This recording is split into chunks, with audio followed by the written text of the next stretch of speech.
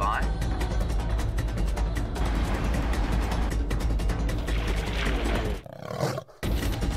5, 4, 3, 2, 1.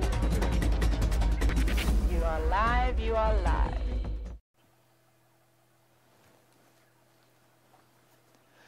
Good morning everybody, and welcome to this, the exploration of the African dawn here in the northeastern corner of South Africa. We're sitting in the 3.5 million hectare wilderness wonderland that is the Greater Limpopo Transfrontier Park. We're in the South African part of that, the Kruger National Park, on a little section to the west of that area called the Sabi Sands, and a little section in the middle of the Sabi Sands called Djuma and Arathusa to the west of us here. My name is James Hendry. You are most welcome. On camera we have Brian the Thumb Joubert. That is Brian's thumb there. Brian is substantially larger than his thumb. He is in fact 6'3" and is topped with a very spiffy blue buff and a blue hat and some sunglasses and a jacket because he thinks it's cold. He will not be cold later on today because the weather is threatening to push a sweltering 40 degrees Celsius. That's about 7,500 degrees Fahrenheit.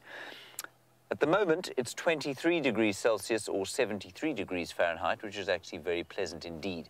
Out on the other vehicle is Scott Dyson. He is being filmed by the diminutive but highly skilled Willem Doornbrak, and they are following the tracks, hopefully, of a female leopard. We heard her calling earlier this morning, and there was some wildebeest going, bow, bow, bow, which is what wildebeest do when they see something that might want to eat them. A leopard, of course, will not eat an adult wildebeest, but a little one it might. So that's the situation, the state of play this morning. You are on a live safari, and I was hearing yesterday from the directors that there are still some doubting Thomases amongst you, still those who believe that this is some kind of great ruse, that we could not possibly be live here from the wilds of Africa. To you I say, we are. Send us a question, hashtag Safari Live, or questions at wildearth.tv. We'll answer you live, and that will hopefully dissuade you. If it doesn't, well, just enjoy it anyway. It's still a lot of fun. The plan for us this morning is to help try and find that leopard, and we'll see what happens during the course of the dawn. The sun is about to peep up over the eastern horizon, and while it does that, we'll get on with things and see what we can find out here. You are most welcome, and it's great to have you along for the ride. There's one other thing I wanted to tell you. Oh, yes, of course. In the final control, of course, we have Nicola Austin, and on the keys, Kirsten.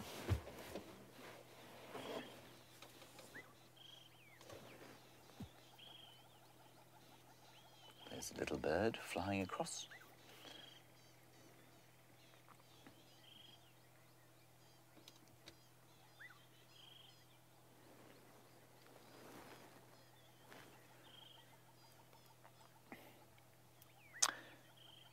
Right, now, Cindy, in Florida, you've obviously been a long-time watcher. I'm just waiting for the sun to peep up because it's a good idea to just stop here for a while and listen to see if that leopard isn't walking past some other kind of antelope which will shout at her and thereby give away her position. And Cindy, you're in Florida, and you want to know if perhaps you can see the final control, if we can go in there and show you that, if you can come and see where we live, what we do in our off time. Cindy, I think within reason, yes, we can do that, certainly. I think you don't want to see what some people do in their off time. That will probably, put you off slightly. And then you also want to know where we get our groceries and things from. Well, that's very easy to tell you. We get our groceries about 50 kilometers from here in a dubious settlement called Hoedspruit. It is a very small town, and until recently consisted of a petrol station, or gas station, as you probably say it, and a fairly dodgy supply store. It is a much larger town now, and it seems to be a place where people come and settle in a small town environment where they live on what they called wildlife estates, which are basically sort of game reserve areas where you can come and live. You have a little hectare of land, and it's a really nice, beautiful place to live. It's in the shadow of the Drakensberg Mountains, and it's actually turning into quite a pretty little town. So that's where we live. At least that's where we buy our groceries from, and we will take you past the final control probably next time we have a bushwalk, because we could then take the camera into the final control and we'll show you what the girls look like in the morning. I warn you, it's a dangerous sight. Right, Sharon, you want me to do that wildebeest call once more, which I shall, and then we're going to continue on our way. The wildebeest goes like this. Bow, bow, bow. And that's, of course, where it gets its common name, the gnu. It's called a gnu because it goes, Brian, what does it do? Bow, bow. Right, on we go. Let's go and see what we can find out here today. Scott is off his vehicle, not having a rest, tracking. So with any luck, he'll come up with some more tracks of the leopard that came past here and caused the alarm in those poor gnus.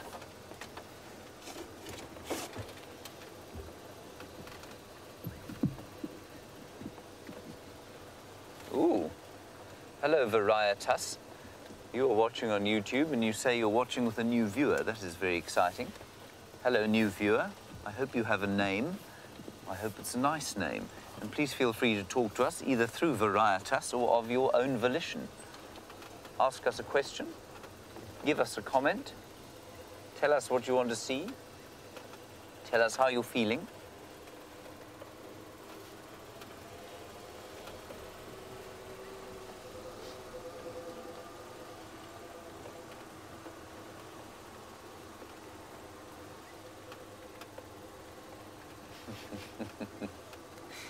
Hello, Donna.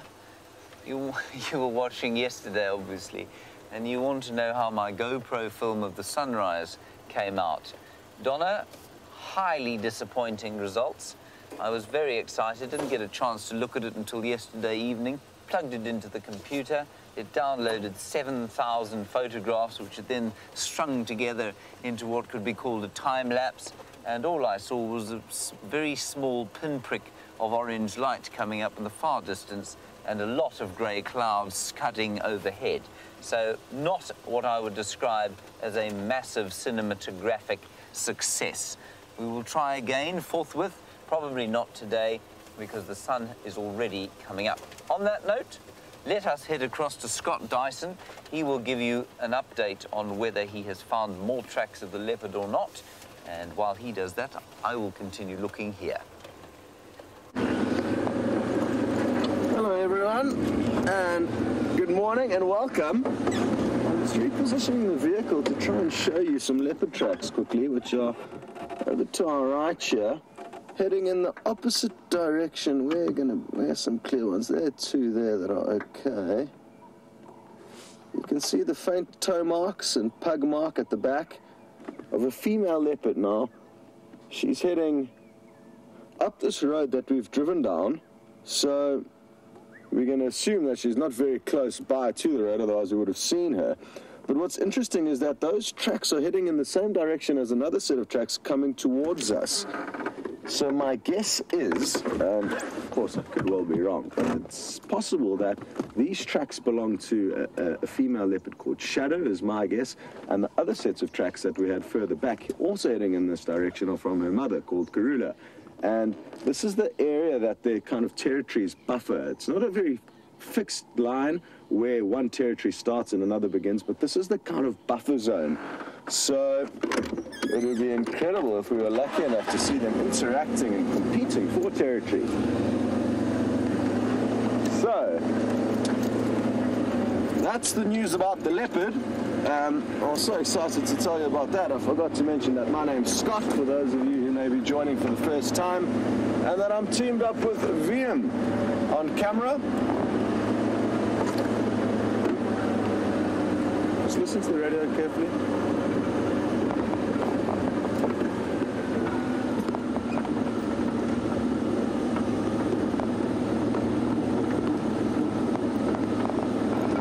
Okay, so Texans also just found some more tracks.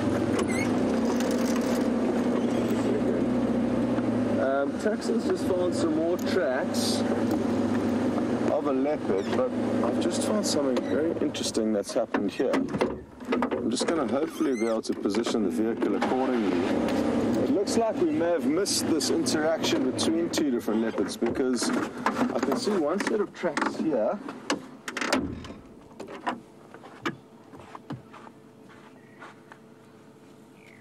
Okay, so there's the two tracks there, Vim. We got those. And then I'm going to move across to where these tracks came from. Oh no. What happened was she zigzagged from this side of the road where I saw some tracks, and then I saw the other tracks on the other side, and I thought it could have been two leopards walking alongside one another, but her tracks merely crisscrossed over and then past the buffalo dung and then back up. Anyway, there are some tracks that Taxon called in, another guy who's out and about with us this morning, and he says that they appear to head down towards the Juma camp.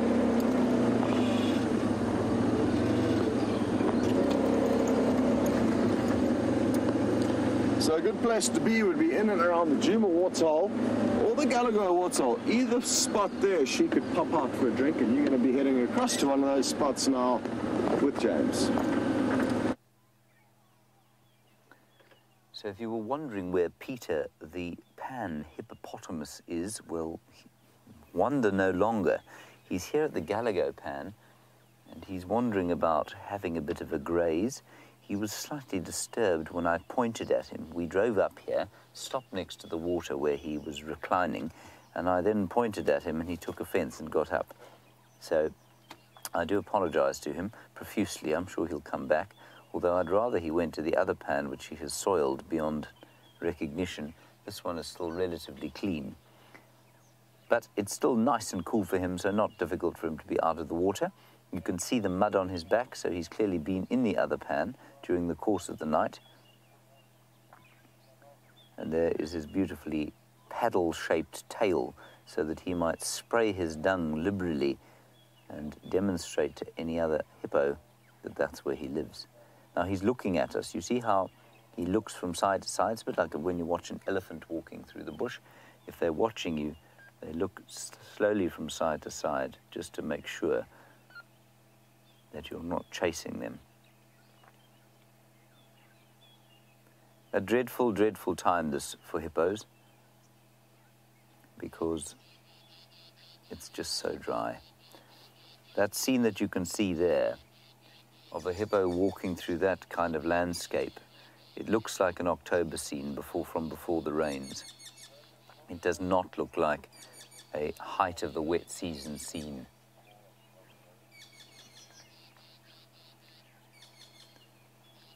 And they, of course, together with the warthogs, are going to be the animals that begin to suffer the most as this drought progresses. So we don't begrudge them their time in the little pans.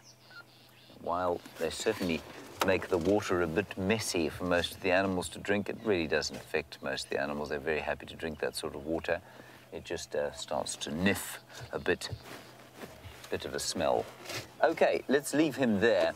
I think what we're going to do is continue along the road here. I keep hearing one or two things alarm calling, but nothing particularly vociferous. So Scott's over there. Tax had the tracks heading this way.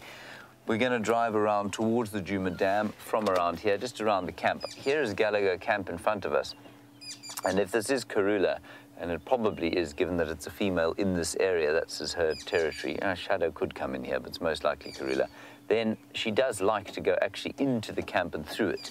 So let's keep an ear out for the monkeys calling, or some bushbuck alarm calling, or some birds, especially the grey go-away bird this morning. Where?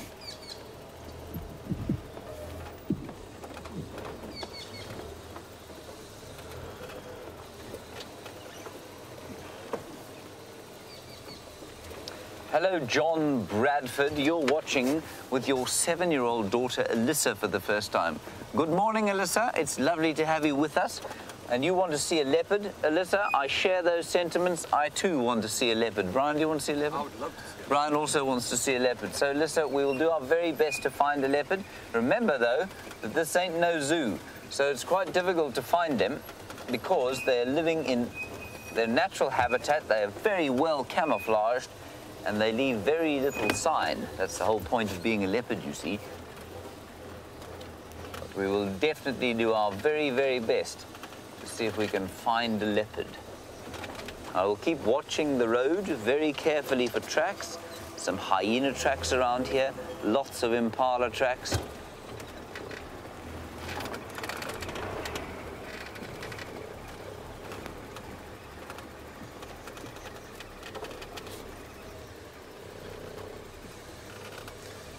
This is an interesting one from Mark Tilbury. Mark, you looking at that hippo and you say, just excuse me not looking you in the eye, Mark, I'm just checking the road for tracks.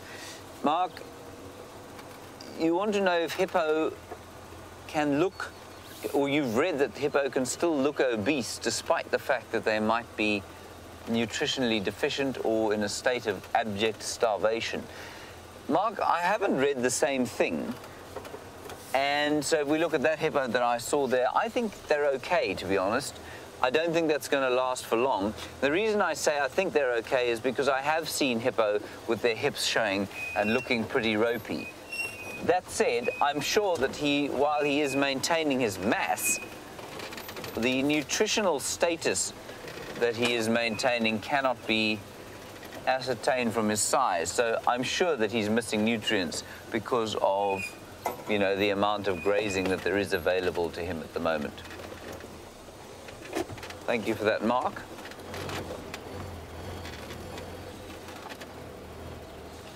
Some very fresh buffalo patty around here.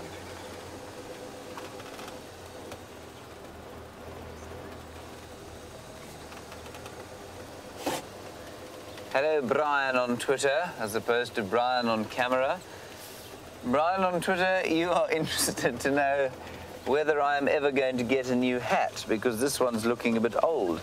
Well, you see, Brian, when one buys a new hat, the whole point of buying a new hat is that so one can make it look precisely like this one is now. I feel that this hat is just coming into its own. So no, I won't be buying a new one anytime soon.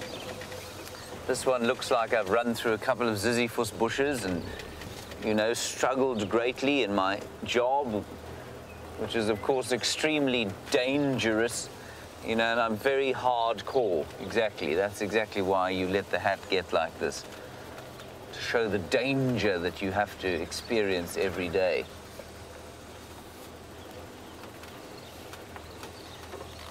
I have found absolutely no further sign of leopard. I have, however, found an enormous blockage in the road.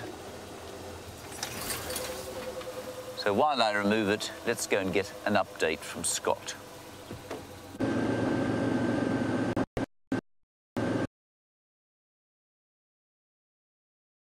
Further sign is not a problem, and through the process of elimination, hopefully we're going to work out exactly what's going on. But what I would like to do first is just show you exactly what's been going on with the leopard tracks. Now, we found the initial set of tracks heading down Vuyatela access, where I'm going with the stick, towards the camp. And apparently the last tracks veered off the road towards the camp environs, which is difficult to see here on this map. Now, then we drove down Zoe's road, and we found another set of tracks heading up. So it could well be the same set of tracks that continued all the way down. Those are the initial tracks that I showed you about here, midways down Zoe's. Or it could be two different leopards. So I'm just checking. We're on Impala Road now, and then we're going to come back down Vuyatela access to where we last had those tracks. But in the off chance that it is a second leopard, the kind of buffer zone for Karula and Shadow is kind of this area here, this line of the stick. So if I zoom out a little bit more, it'll give you an idea. Arethusa is on the left of the stick now, and Shadow comes about that far into Juma. She just touches into Juma as a general rule and doesn't go much further than that east. So she spends more time west. And who knows, maybe we'll bump into either of them or none of them, and maybe one of their lovers, maybe Tingana, a big male leopard, or maybe a big elephant bull, because the has been one walking down this road in the same direction that we're heading.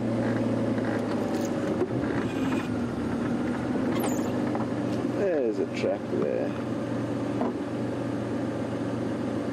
Beautiful.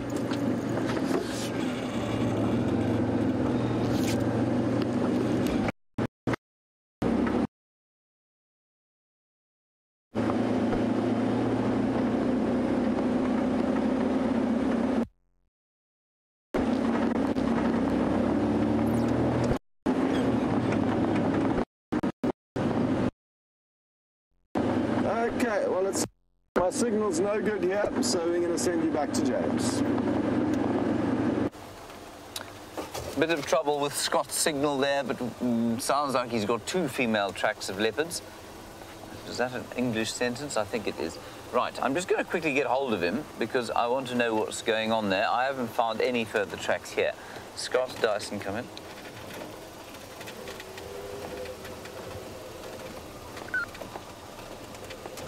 Scott, do you copy, Scott?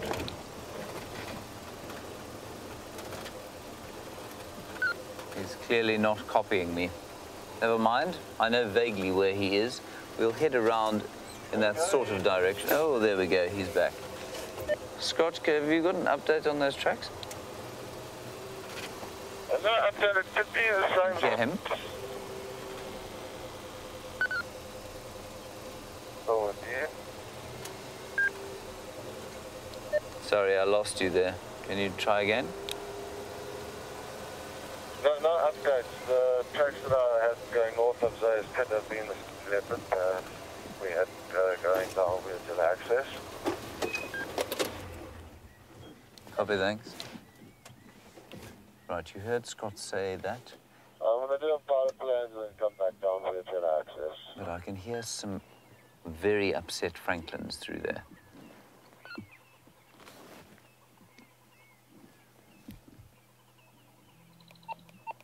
Now, what happens is, if the Franklins see a predator and they're disturbed by it, they'll fly up into the air going... And then when they land again, they'll go...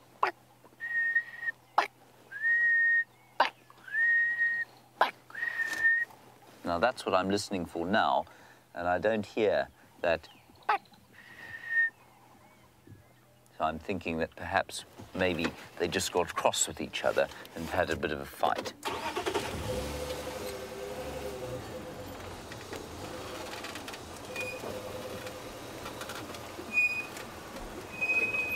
So Scott is going to head back in this direction. He hasn't found any further fresher tracks. I will continue to watch the ground. Basically, what we'll do is just sort of... Ooh. No, that's a hyena. We'll just basically circle wider and wider until we do come up with something, hopefully.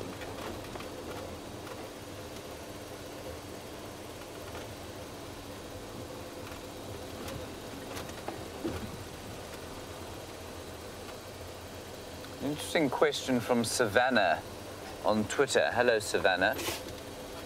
I will answer your question now. I'm just trying to find out what's going on with Taxon here. He seems to be doing a 3-point turn with great speed in his Land Cruiser. It's always good to give a sort of Superman sign to people. I find they sort of look at you strangely and expect you to fly out of the car. Why, Savannah, you want to know if the landowners would ever consider giving water or bringing in water for the animals.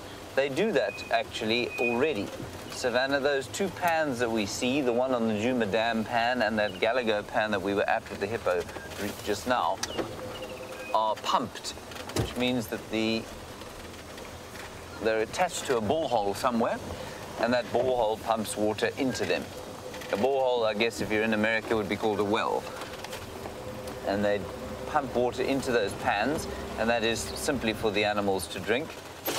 And while it is altruistic to the animals, it's also, of course, for game viewing. And then if you look to the right-hand side as we drive over, this is a dam, and I suppose would also be considered sort of water provision. And when we have rain, The last time we had rain was some time back. Then we have a vast body of water here with all sorts of interesting things going on. At the moment, it is a dust bowl with a number of fish skeletons in it. There we go.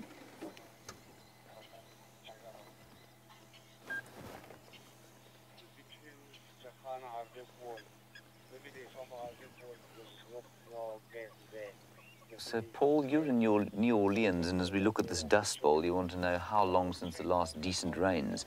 I think we had some decent rains last before. I think there was a 10-millimeter spell in January, which is nothing. It's less than half an inch. And then there's a beautiful woodland kingfisher there, Brian. He's going to come back. Oh, look at him. He's on the ground. He's going to come back the same perch. Beautiful. Paul, before that, there was some decent stuff at the beginning of December, a bit in November. We sort of had 20 mils here and there, which is a good rain. But, I mean, I think there's probably been only about 100 millimeters this year in total, which is nothing. It's about a sixth of what we normally get. I'm just having a bit of a listen. It's always a good idea just to stop and listen, especially if you don't have tracks, just to make sure that there isn't something alarm calling, some impala, perhaps a nyala or a bushbuck going bow, bow. But at the moment, all is peaceful calm, just the very subdued dawn chorus of the drought.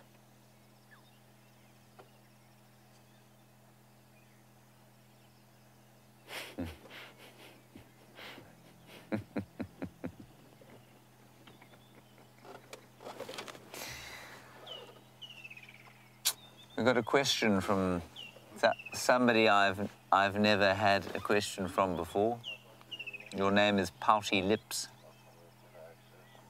Pouty Lips? What a very nice Twitter handle you have.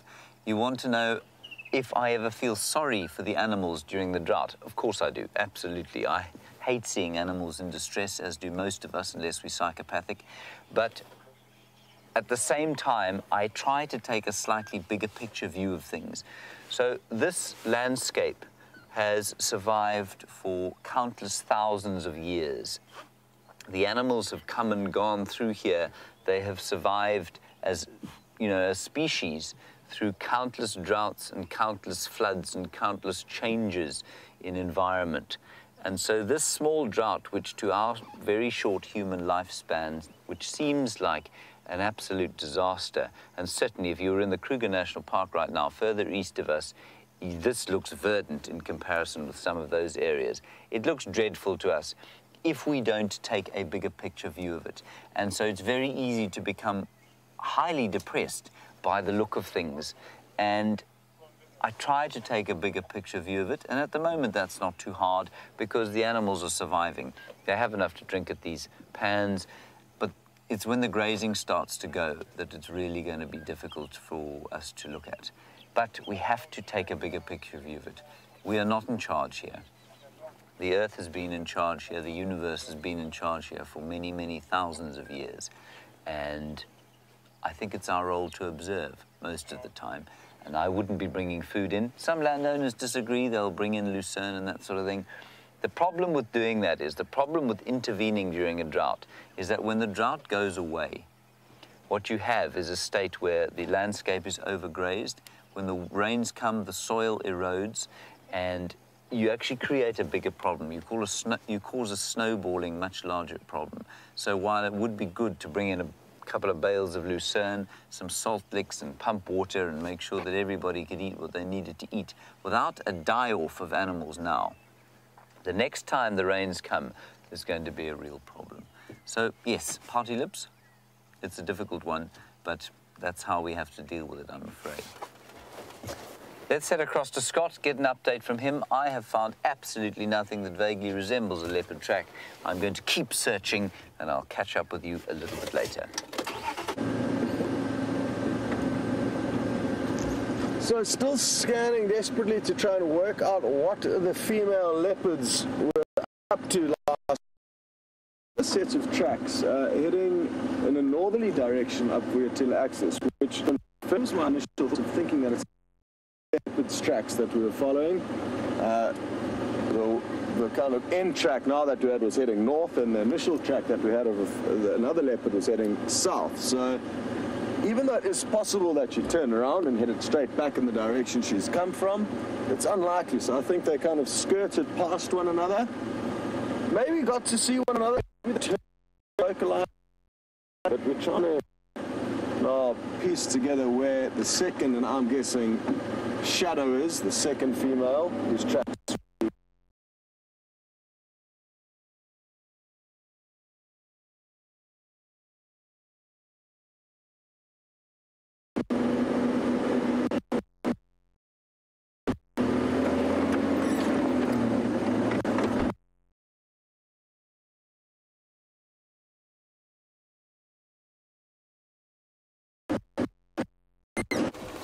Hornbill, not a leopard. Scott is really having trouble. It's not Scott having trouble, it's Jigger having trouble with his signal today. Sorry about that. So I'm afraid you're going to have to make do with snippets of the Adonis-like figure of Scott Dyson. In the meantime, let's enjoy that red-billed hornbill, which is now hopping into a position where Brian is having to contort himself like a contortionist. Brian, there's a much easier one just in front of us here. Same bird in front. Or on the tree, if you want. You want that one? Okay, good, fair enough. That one is foraging. Very good runner is the hornbill, you can see. Now, of course, a red-billed hornbill spends much of its life digging in antelope dung. I'm very pleased that I don't have to do the same thing. Now, just watch the way they run. For a long time, I used to find these tracks on the side of the road, and I didn't know what on earth had made them. And a hornbill leaves a unique track because you can see it runs sideways. You see, it doesn't run forward. It runs in a sort of slightly crab-like motion. I don't know if any of you have ridden horses before. They'd be described as a half pass. They sort of run with their legs crossing over.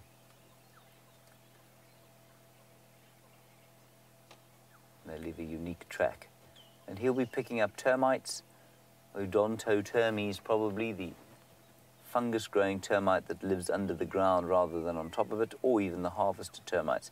They won't be affected too badly by the drought, the hornbills, because they're pretty good at picking up insects from the ground.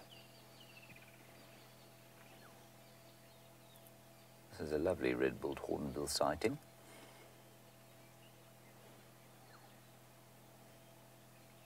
Hello, Sammy, you're in Texas. I think those were two youngsters that have just been chased off by an adult.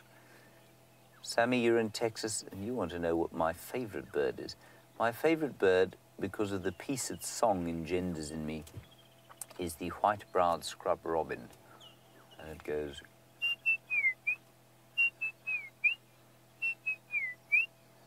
Yesterday evening, I wasn't driving, and I climbed up a scotia tree, and I was sitting there watching the sun go down, and one of them started to call just as it got dark, and it just filled me with a great sense of peace, as it always does. So that's why I like them. They're pretty nondescript. We hardly ever see them. But one of the robins. It's interesting. I thought I was alone in thinking that robins are particularly favourite birds, really. And South Africa recently had a poll of its favourite birds.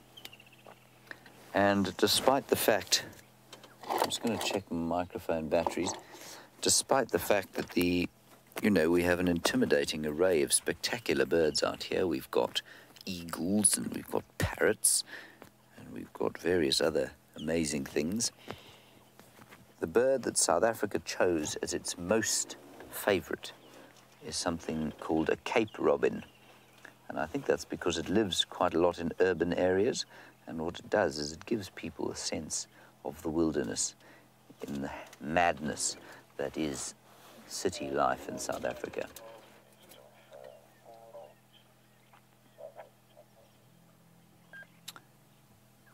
So, that was the hornbill sighting. I've just heard that there are some elephants not too far from here. So I think maybe we'll head towards them and see if we can enjoy an elephant sighting. Isn't that amazing?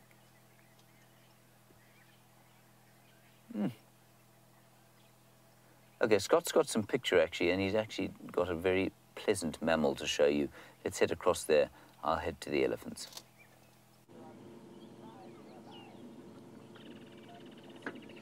Well, isn't this a beautiful scene, everyone?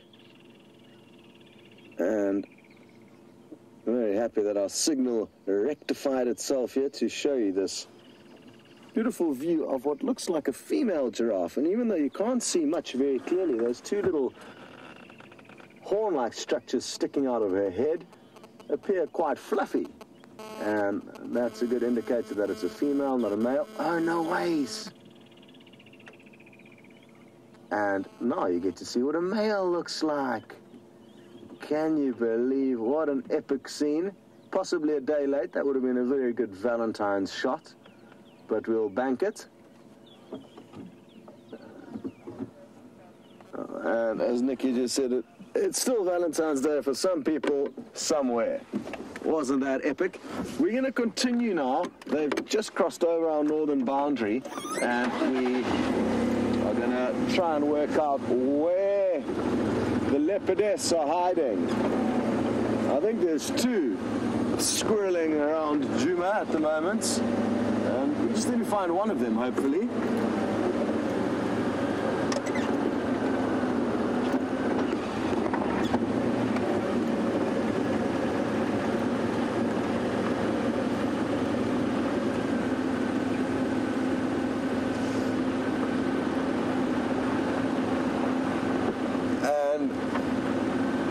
Wonderful that we've just got confirmation through from Liz, who's watching in America, and said that how strange is it that it could be her birthday here in Africa, not yet in America, and I guess it's still Valentine's Day there. So happy birthday from you, from all of us here at Wild Earth. An African birthday we can celebrate before you can. And also happy Valentine's Day, I guess. Combo deal.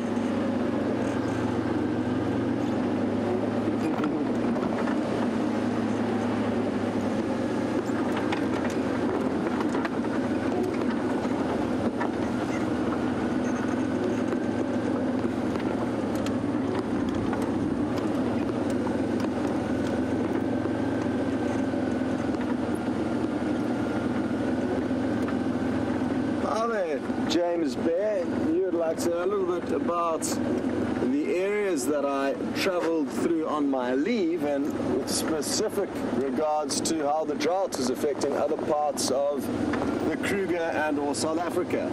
And it's really interesting stuff, James, because the effects are incredibly localized of the droughts. I mean, even between Djuma and Arethusa, there's a noted difference between how dry it is here and how much more moist it is across on the western side of Arethusa. So even in a very small localized area, we've noticed big differences. And yes, certainly through the Kruger National Park, and we traveled quite a long way through the Kruger Park, James. Let me show you exactly what we did, because it's easier than explaining it.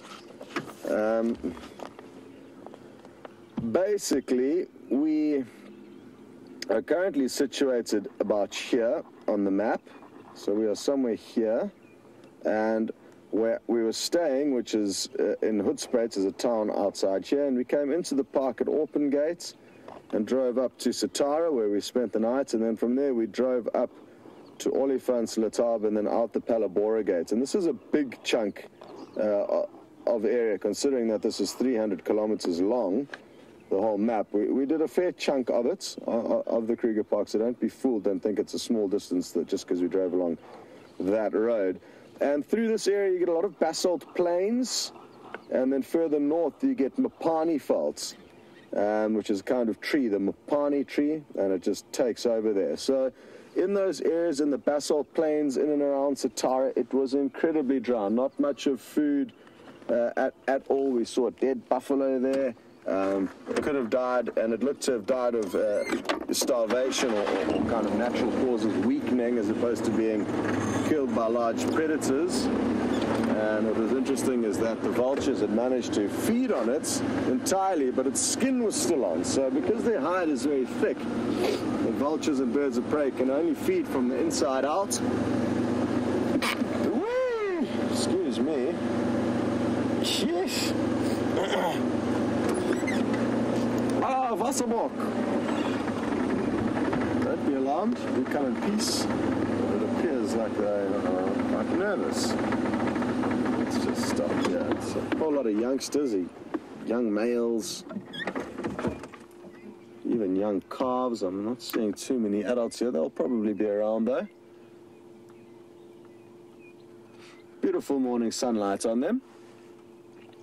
So yes, James, various parts of the Kruger were very, very dry. And I guess the different types of vegetation and soil structure substrates also directly impact on how much food is left. But it's looking desperate. The animals, or at least the herbivores, and we must stress that the herbivores are in trouble. The carnivores are in for a time of plenty. Oh, look, they're up on the bank. Just going to try and move forward.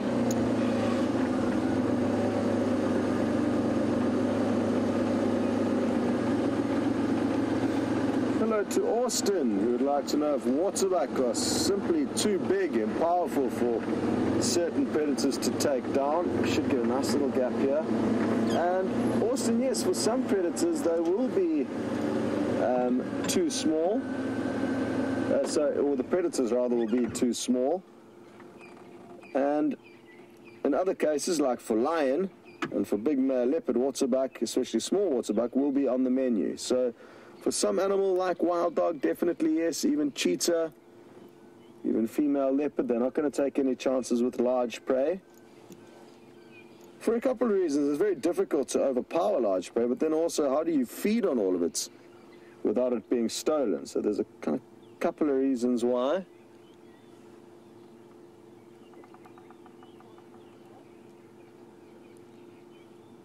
If you listen carefully, you may hear a woodpecker drumming.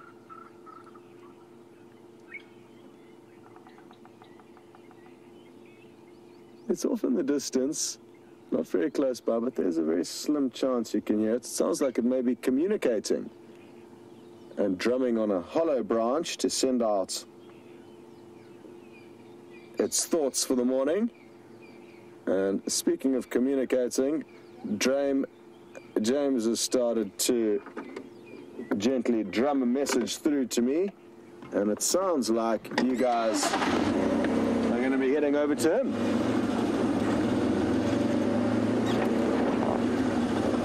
Oh, no, cancel that. He's got no signal where he is, but that was the plan for a moment. But you shall continue with me. It's not often you get to smell waterbuck. They are quite smelly antelope. Just trying to work out if that is them. I can smell. That's quite a nice spot to view them from. I'm not sure if I'm dreaming or if I could smell them, but they do have quite large scent glands which keep their shaggy coats well oiled.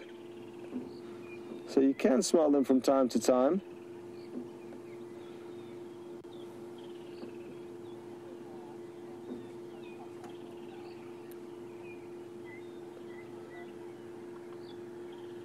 Well, isn't this a pretty scene? And I love these shots now where you can look at animals kind of from eye level or ground level, because it's elevated and it's sitting at the same height as VM's camera, especially that individual that he's on now.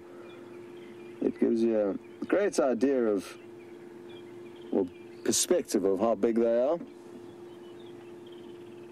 Good. Well, James's signal's recovered and he is calling you across urgently. Toodle-doo. Look, a little elephant coming across in amongst a herd of much larger elephants. There we go. The elephants, of course, doing massive vegetational change. We are going to be talking, have been talking extensively about the drought, and Pouty Lips was asking whether we feel, you know, kind of, sorry, seem to be struggling with my sound from the lapel mic today. I don't know why. It was absolutely fine yesterday. I will have to try and modify that. I've lost my train of thought. Right, Party Lips, you were saying about the drought. You were asking about that sort of thing. And one of the interesting things that happens during a drought is that because we have elephants in the area, I'm just going to sneak forward while I'm talking to you. Because we have elephants in the area, during a drought, especially during a summer drought like this, the elephants, instead of eating grass, which is what they would normally do at this time of year, are eating trees, and they are modifying the structure of the vegetation profoundly. They are knocking over trees all over the place. They are creating clearings where there wouldn't necessarily be clearings otherwise. Now, were you to come through an area like this for the first time, look at this little thing over the edge of the termite mound here. I'm not going to go further than this just now because we're going to put the camera bang into the sun if I go further forward from here. You'd come through here and you'd think, oh, these elephants are the most destructive things in the world. Look, it looks like a wasteland. Yes, it does. But after another year of good rain, that will open up space for all sorts of things and possibly even create a more open vegetation type. And I don't know this for sure. Nobody can tell you this for sure. But I'm of the opinion that this entire area used to be a lot more open. In other words, it had far fewer trees than it does now. And I think that the hunters that came into the area in the late 19th century, well, not late 19th, mid-19th century, and hunting, I mean, you read horrific statistics of them taking out sort of 26 tons of ivory at a time. Can you imagine the number of elephants that would have had to been shot for them to remove that kind of ivory? I think that you'll find that 200 years ago, this area was a lot more open than it is now. And I think the reason that it's thickened up is because the elephants have been absent for so long and their numbers were maintained by the Kruger National Park. A bizarrely thumb-sucked number of 7,500 for the whole Kruger Park for many, many years. And that was maintained with culling. That thankfully has gone out of fashion, isn't happening anymore, and I think that the elephants are going to return this land to what it looked like pre the arrival of human beings. Now, the Valentine's Day bird from yesterday is with Scott. Let's go across to him. I'm going to stay with the elephants for now. So, the elusive carmine bee-eater, these are the first ones that I've actually been able to show you this season. I don't know, I think you've had a few glimpses possibly with Jamie and Brent, but they are incredibly, incredibly pretty birds. Hard to see from this distance, and also the fact that there's a youngster perched below, which doesn't have its adult plumage yet, doesn't paint the best picture for them because they're quite dull and drab. But to give you an idea of their bright coloration, I've got a picture here that on my phone of these birds in all their splendor and in all their glory. So take a look at this. Here's a large flock of them, and they nest in the banks of rivers and cavities that they excavate. That's them all taking off there. That's a youngster, you can see quite drab still. And then here's an adult in flight with a butterfly. They're incredibly maneuverable. They've got that long tail streamer out the middle, and beautiful pinky reds and turquoise blues. So, the southern carmine bee-eater, they haven't been as plentiful as they ordinarily would be to the drought. Good, well, I'm glad we got you a glimpse of them.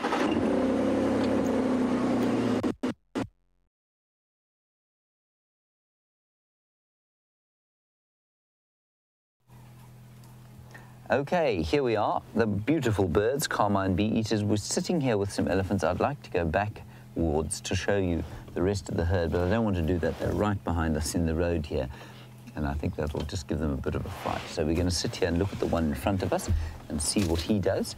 I think it's a young bull who's not quite, you know, he's definitely not ready to leave the herd yet, but he's also not very happy to be around the youngsters anymore. like a 13-year-old human being. There we go. Now you can sort of see them behind us.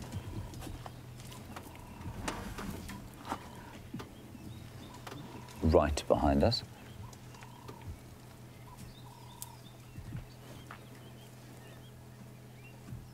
That's the matriarch, I think. An enormous female. Now, Liz, you are in Wisconsin, and you want to know when the last major drought was. Liz, I came into this area in the year 2000, and I don't remember us having a drought like this ever during that time. Between then and now, we've had one or two dry-ish years, but nothing like this. And if I was to guess, I would say that the last really big drought, and I think Steph had just started working in the bush around here, was in about 1987. 1997. Steph is not that old. Now, you can see a beautiful cow there, at least the matriarch suckling her young calf. And the calf will be, as well as taking milk, of course, she'll be taking comfort. A little bit nervous of the vehicle, and she'll be drinking for comfort as well as for nutrition. Isn't that wonderful?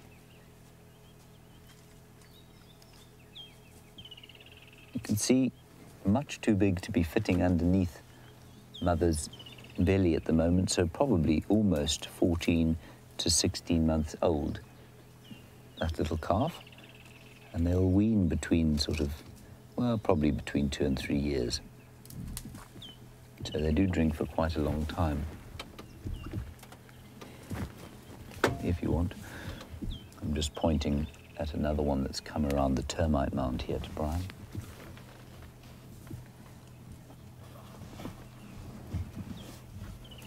You can see how bright that sun is. It really is going to be a cooker today.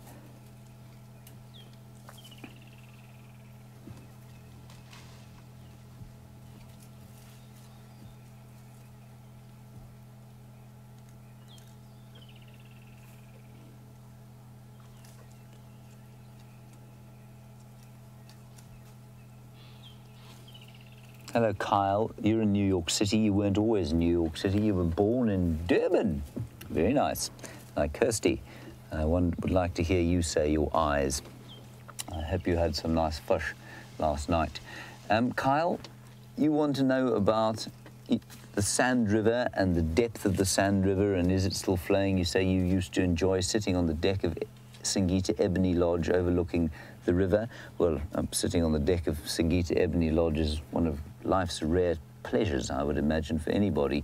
But looking over the Sand River, Kyle, you'd be pretty sad now it's dry. And it, of course, is a perennial river normally, and it normally only dries out in very dry years.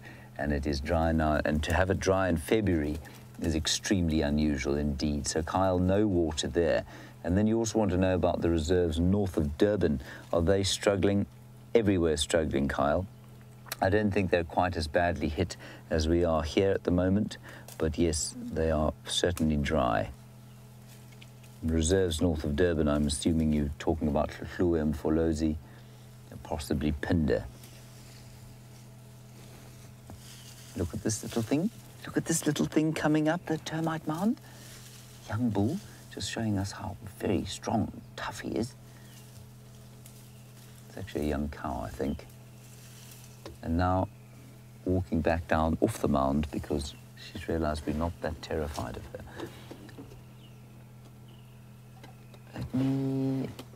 I'm just going to roll backwards here. Oh no, that's actually okay, isn't it? That's all right there. Now, Jane, you're in Dallas, and just for those of you who are also wondering, this area is a summer rainfall area, which means that the winter time is completely dry. In fact, we don't see a cloud often for 3 months sometimes. Behind us here. Just peeping her head up over the top of the mound. So the winter time sort of between, well, I mean, our winter lasts about 3 days. Look at that. Isn't that, oh, this is spectacular. Don't fall off the termite mound there. That is just fantastic.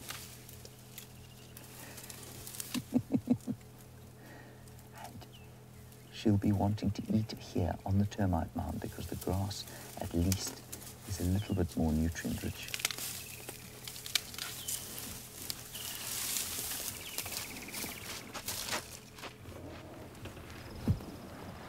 What a very vicious elephant. The youngsters like to give a little bit of trouble like this. They are highly entertained by a diversion from trying to find something to eat. That's really nice.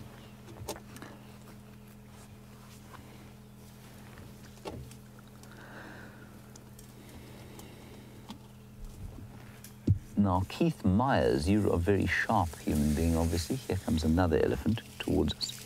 Oh, very strong. Keith, I will get back to your question shortly. You want to know who the third person on the vehicle is. You spotted us from the Juma Dam cam. Before I talk about that, I just want to explain what's going on with these elephants and why I'm not starting the car and driving off in terror. These are small elephants. They are youngsters, probably about 13 or 15 years old. They're just testing their strength. They're not being serious. They don't present a threat to us at all. If that was a big 6-ton bull or a 4.5-ton cow, I would be far more nervous and would not be sitting here any longer. Keith, the third person on the back of the vehicle is a fellow called David. David arrived yesterday. He is shortly to be joining us on the camera team, so you won't be seeing a great deal of him. You will be hearing a great deal about him and witnessing his art form. Brian is giving him a coaching session.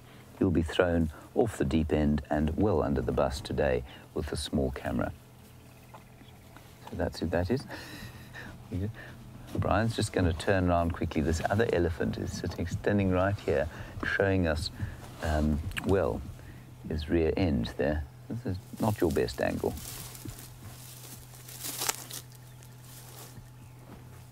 Now, only about 1.5 meters from the vehicle, you can see my shadow on his stomach.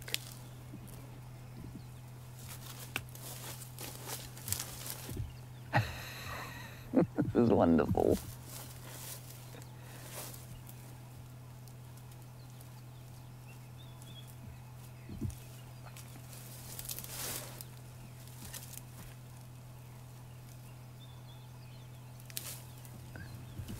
Hello, Sabrina.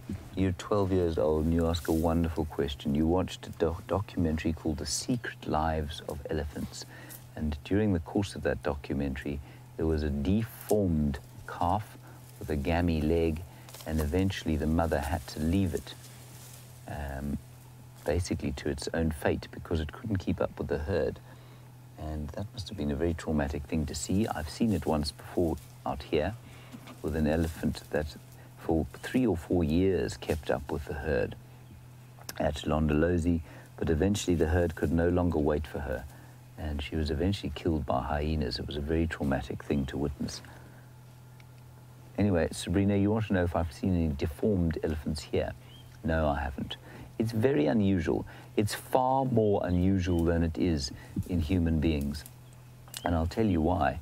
It's because with medical science and human beings, of course, deformities, or what we call deformities, or medical anomalies, a really good example is diabetes, for example. Type 1 diabetes is a genetic defect that manifests, and only people who carry the gene for type 1 diabetes can pass it on to others. Now, in prehistoric times, that simply wouldn't have happened because diabetic people wouldn't have survived, and so the gene wouldn't have perpetuated.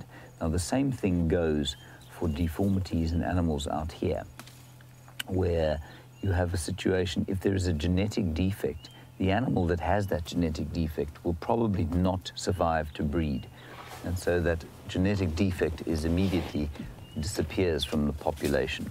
You may have heard that the other young bull here is coming from behind. He's watching Brian. So that's why we don't see a lot of deformities. Yes, they do occur. Do they survive? No, quite often they don't. And I must just tell you, Sabrina, that for an elephant herd to have left a sick and ailing individual, it must have been a very traumatic thing for the herd, because they are very, very careful with their sick and with their injured animals. So I'm sure it was only after a very long time that they took it upon themselves to make the decision to leave the youngster to its fate. But it does happen from time to time. Very nice question. Thank you, Sabrina. Highly intelligent.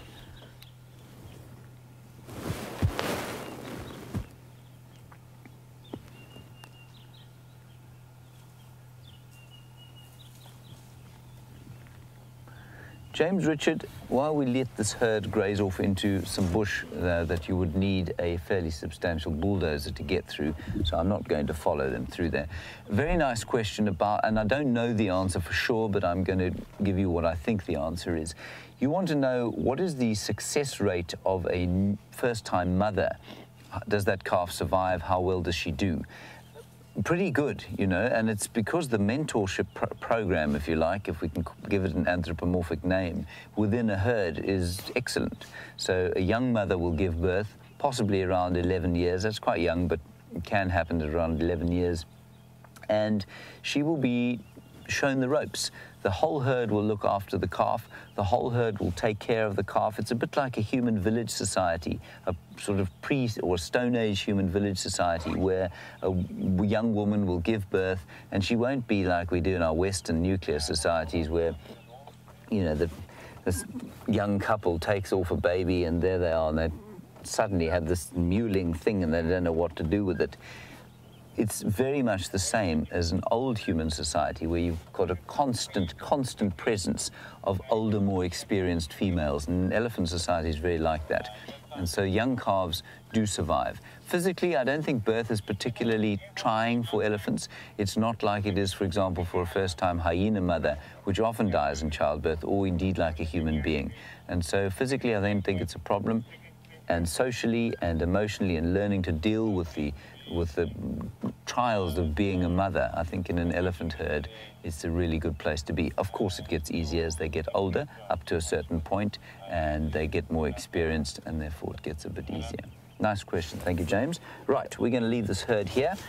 Press on. I'm not really sure where we're going to go at this stage. I think we're going to go to Sydney's Dam and see what we can find there.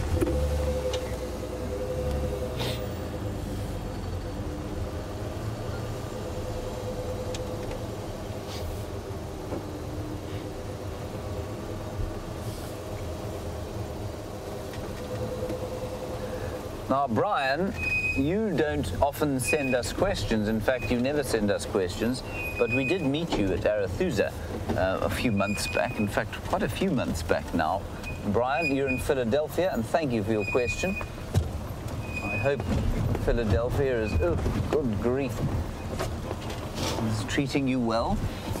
You want to know about that story. I said a hyena took out an injured elephant, and you want to know, you can't sort of picture it in your mind how that would have happened. You know that lions sometimes do it in Botswana, but how did hyenas do it? Well, it was a very small elephant, 4 years old, and a massive clan of about 25 hyenas. And they just wore it down eventually. Hyena's jaws are, of course, extremely powerful. The elephant had no way of defending itself. It was weak, could hardly move. Its legs, the back legs of this elephant bent the wrong way, and so it had this kind of, it was sort of dragging itself along, and that's why it couldn't survive. And so the hyenas actually had no trouble at all taking it out. Once the herd left it alone, you know, it really wouldn't have been difficult for even fewer than 20 hyenas to take it out. So we're now on the Buffelshoek cut line. The Buffelshoek cut line is our northern boundary. And that's Buffelshoek to the right-hand side of your screen.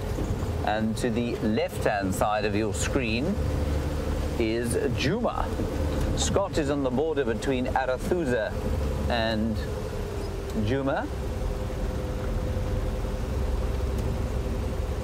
And he is trying to, he found more male leopard tracks. He's found thousands of tracks today. They were heading into Simbambili, where unfortunately we are not allowed to go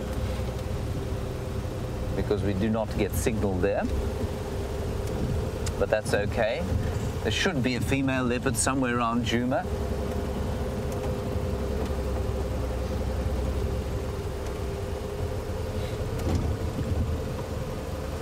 Oh, very nice inquiry from Marion in Texas about elephants again.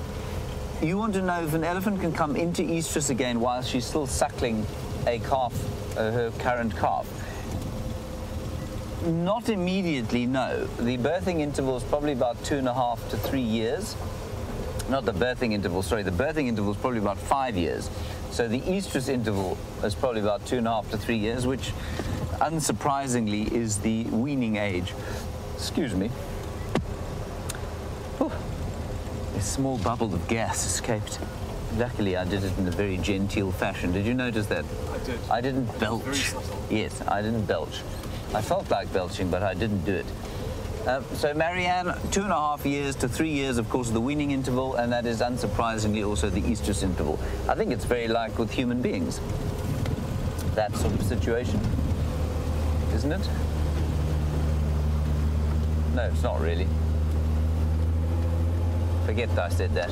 I think many animals are, very similar with lions and leopards. They will not come into estrus again until the cubs, their current cubs, have weaned and indeed are independent.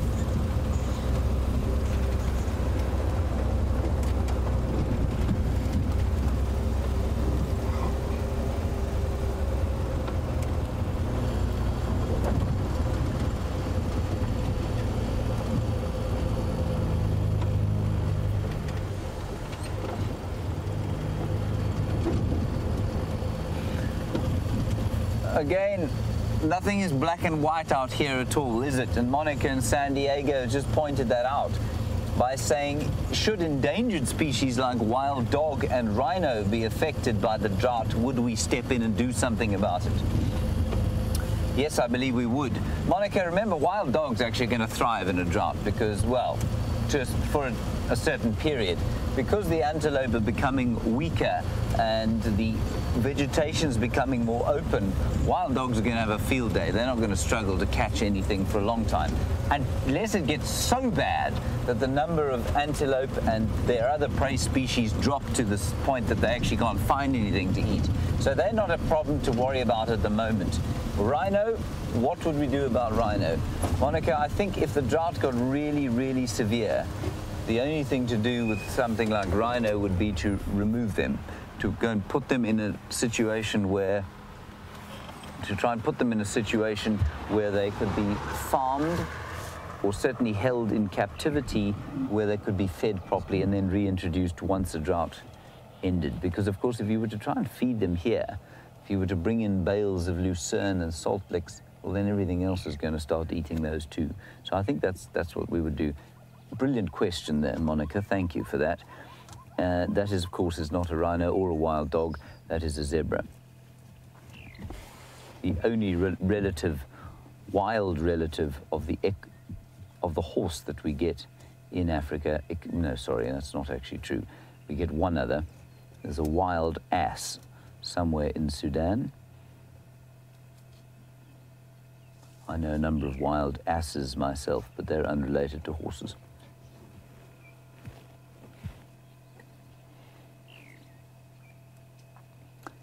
Now, zebra, while we're yakking on about drought, which I suspect we're going to be doing for the next, well, for the foreseeable future, they are okay in drought. They've got a pretty impressive digestive system. While it's not as efficient as a ruminant's, in times like this, they thrive. Well, they don't thrive, but they do a lot better than ruminants because they have no limit to the amount that they can eat. They have a very fat stomach, you can see there, a cecum, they're a hindgut fermenter, which means that they do not have to re-chew their food. Now, animals that have to re-chew their food, like ruminants, have a capacity beyond which they cannot feed until they have sat under the shade, re-chewed their food, swallowed it again, and then they can carry on. A zebra and an elephant, for example, do not have that problem. They can just keep eating. So the worse the quality of the food gets, the more they eat. So they will be one of the last of the herbivores to be affected by a drought. And you can tell that, of course, as I said yesterday, by their main condition, not by the big fat bellies that they have. Zebras always have big fat bellies, as do horses, well, unless they're seriously emaciated. And the main condition, you can see they're all standing up. They have what in horsey terms would be called a hogged mane. They stand up straight, and with their manes start to lie down, it means that the fat reserves in their necks have been used up, and then they start to suffer nutritionally. I'm just going to, Scott is trying to hail me on the Gave Drive channel. Go ahead, Scott. You will hear what he says. I'm holding the microphone No to my microphone. Mufazingwe crossing over Triple M, but she could well have. I just didn't see the trucks. I'm moving out of that area. Just wondering where you are. Scott, I'm at Junction Gallagher Shortcut and Buffelshoek. I'm going to head towards Sydney's Dam. Well, there's a tiny baby there. See that behind there? Southeastern corner. There we go. Just behind there, just coming into picture now. You can just see it. There's a little baby. Little foal.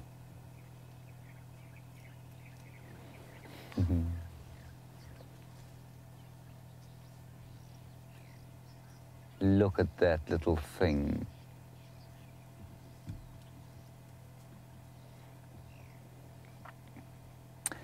Well, interesting. Amy, you're in Pittsburgh and you were on a wilderness trail today where your guide told you that zebras do not have flies on them because of the stripes. First of all, I'm astonished in Pittsburgh that you were even talking about zebras. I wonder if you were actually looking at some. Your guide has given you one of the theories, Amy, for why zebras have stripes. It's not a theory I subscribe to, but certainly there are many that do.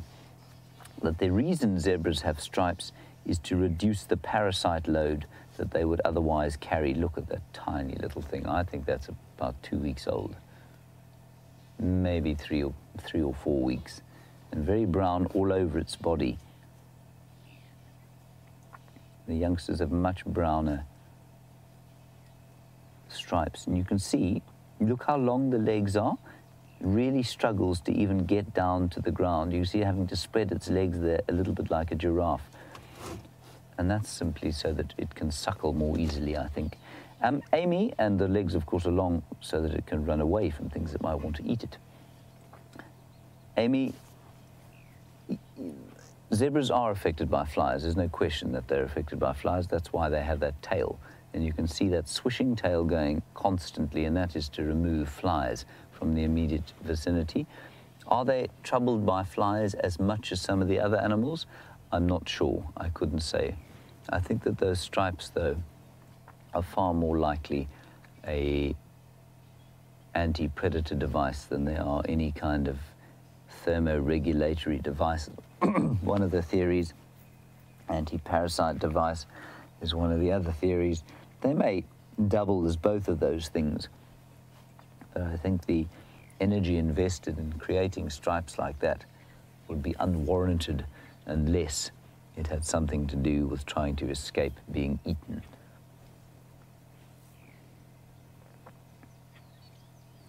Very sweet. I love the color of the black and white there, juxtaposed with the green of those wilting leaves.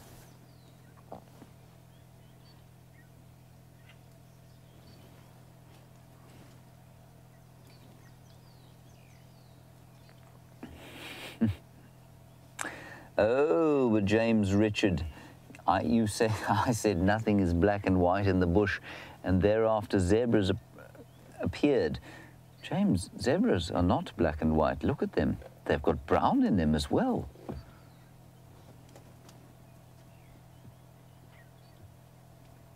It's interesting that, you know, white is an extremely unusual color out here. And I remember doing in my undergraduate degree, doing an exercise with a brilliant lecturer. He was from England, and he said, if you were, think about the strategy of a seed, and you wanted to be discovered by something and eaten so that you could pass through the digestion and then be dropped somewhere else. What color would you be? We all said orange and red and yellow, and he said no. The most unusual color out here is white. So if you really want to be found by something, and you're a seed or a flower or something like that, and you want to be found by sight, white is a brilliant color to be.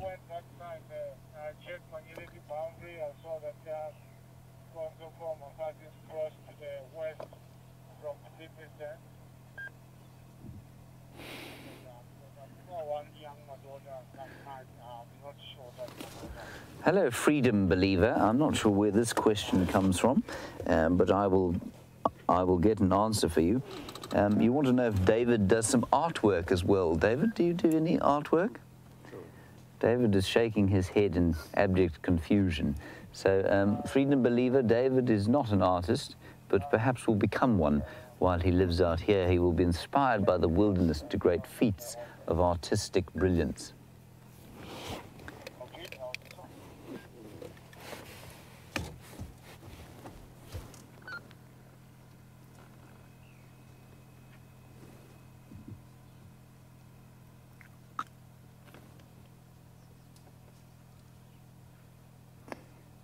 Oh, this is an interesting one, and I don't know the answer to it. Marcel, you're worried about the drought, and if there is if the drought becomes so severe, would we at Wild Earth consider closing down? The only reason we would do that is not from a wildlife perspective, but from a perspective of actually being able to maintain the camp. So, for example, Djuma, the camp, Vuyatela and Galago would have to shut down if they couldn't give water to their guests, because obviously people need water to bathe themselves in and to drink.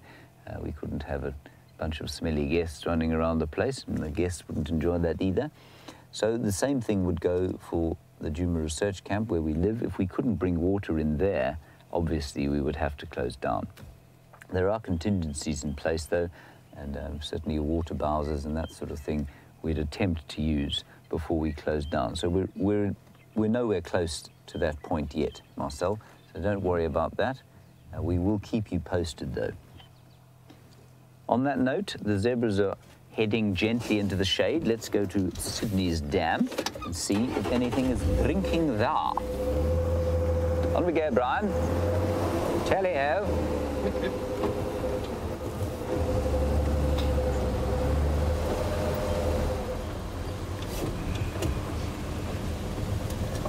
Ginny, you're in Texas.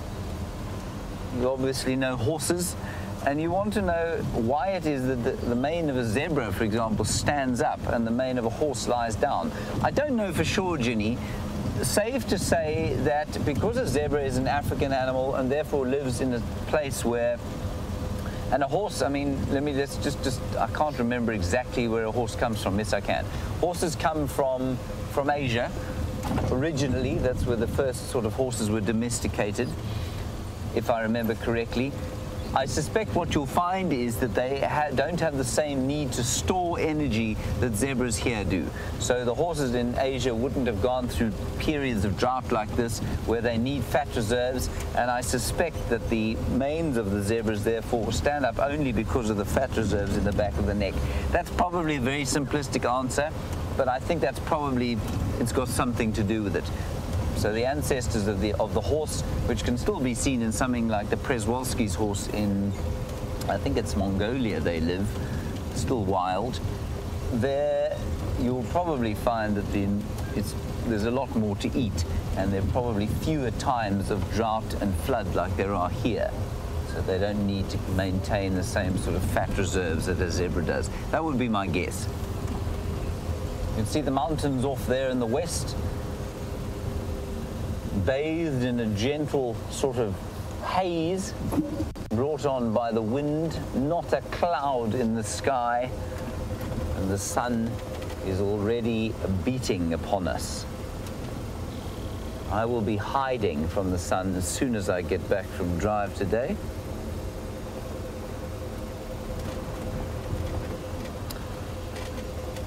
Now, why we're not... No. Oh, Brian. Did you see those little birds? I was hoping we might be able to get them, but I think they've all flown off. I think they were yellow-fronted canaries. You would have seen them flying across the front of the vehicle. Oh, there's one. They are. You can hear them. There, on the top of that bush there. You got him. We never get to film these. Oh, yeah, that's him. It's a yellow-fronted canary. They normally don't sit for this length of time. That's brilliant. Fantastic. I'm really happy we got that. So seldom do we actually get them decently on camera. Fantastic.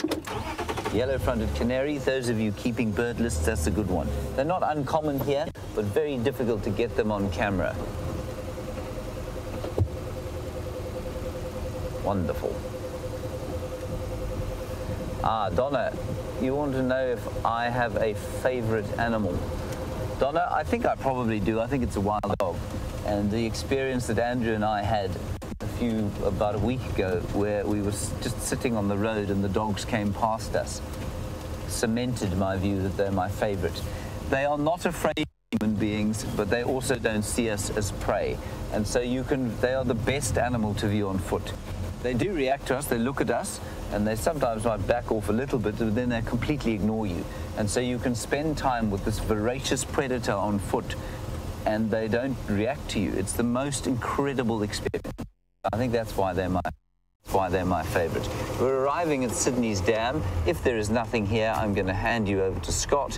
There is one hippopotamus and a great swathe of fairly well-grazed land. So, on that note, let's go across to Scott Dyson. He'll keep you updated on the multitude of leopard tracks he's been following, and with any luck, he'll have some luck. See you later. Little bitch.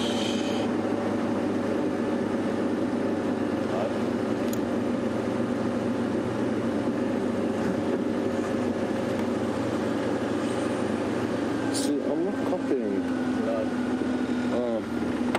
Oh, there we go. Welcome back, everyone. Having some trouble with my earpiece. And I obviously couldn't hear Nikki saying that I was live. But now I do know that that is the case.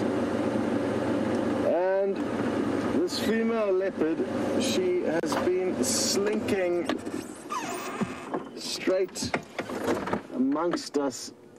This is the road to the final control room, and I think those are some of the tracks there, VM, on the left. If you continue on, I think it's going to work out. A little bit further down.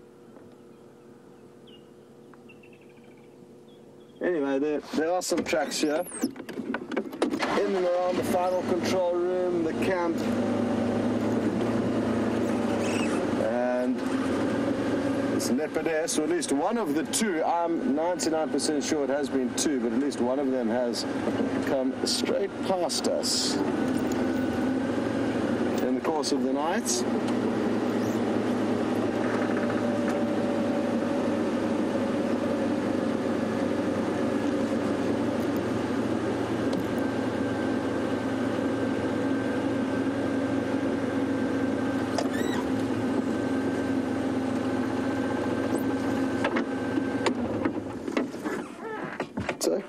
Take a look here, VM. If we just zoom into the signboard,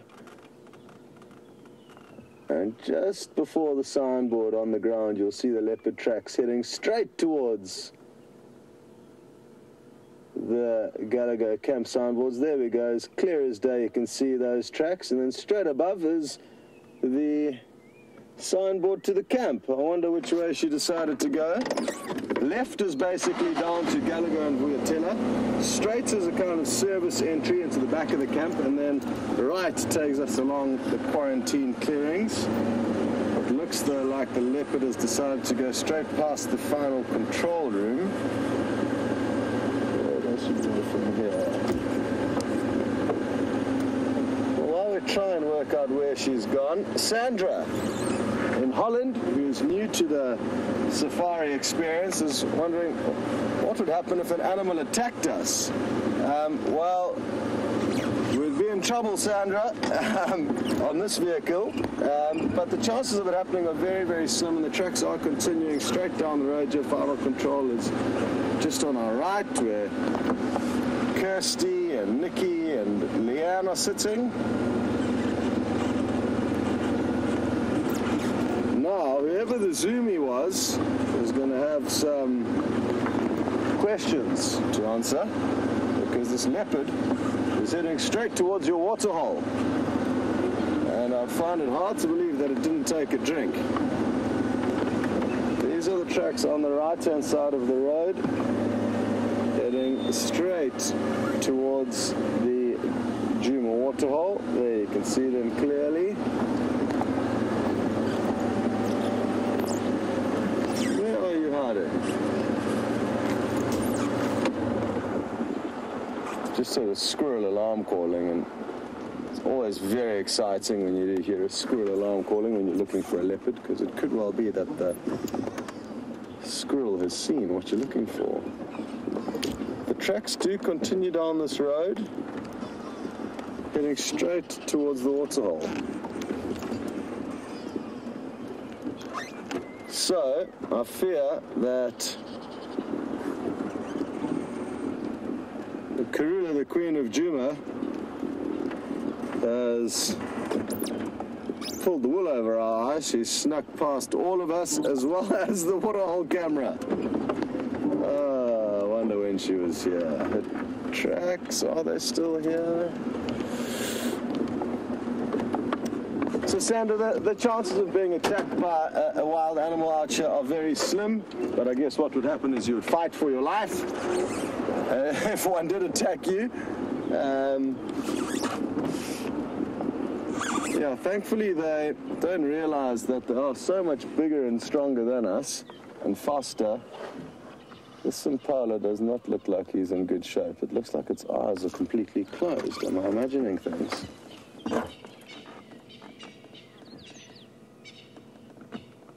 No, I'm not. He's got a lot of flies on him. Oh, shame, buddy.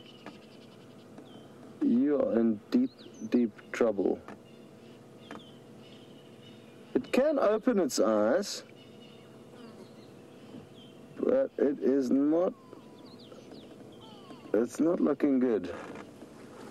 And just the fact that it's all alone here, not with any other impala, is a sign of the times, I guess. These harsh drought-like conditions are proving difficult for the herbivores, and that guy there is not in the best shape. You're lucky Karula didn't find you, buddy. Or is Karula lucky we didn't find her, or who knows? So the leopard's tracks were very, very close to here. It must have drunk here last night. I'm 99% certain that would have happened. But, of course,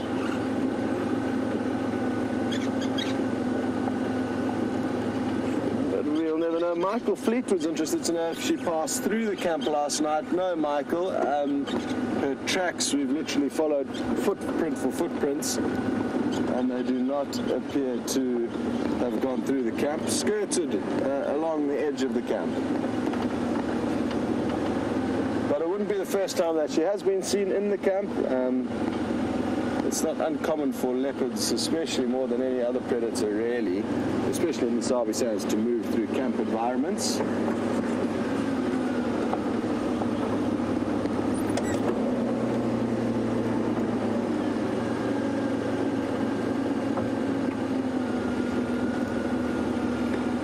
Now we need to work out what she has done after her little drink and where she's headed to.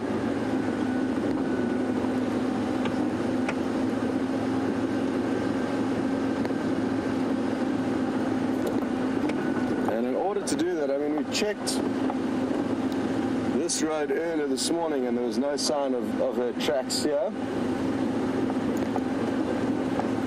But that was at first light, so it'll be worthwhile to check again. Leave one more here. Gotcha.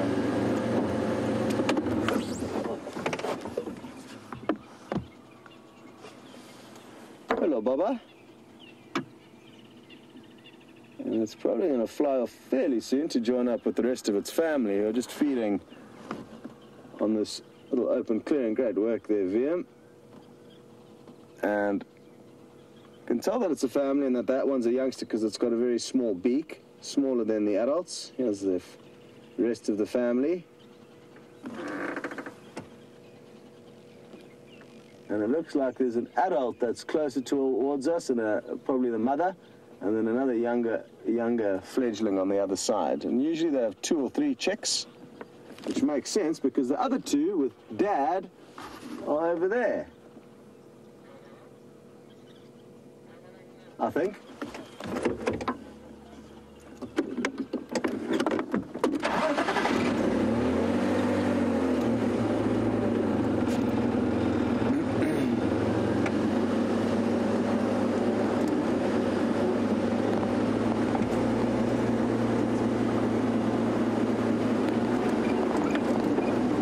Isn't it fascinating that that leopard snuck straight past us? It really is. Even with the live waterhole feed, it goes to show that you can miss these animals very, very easily.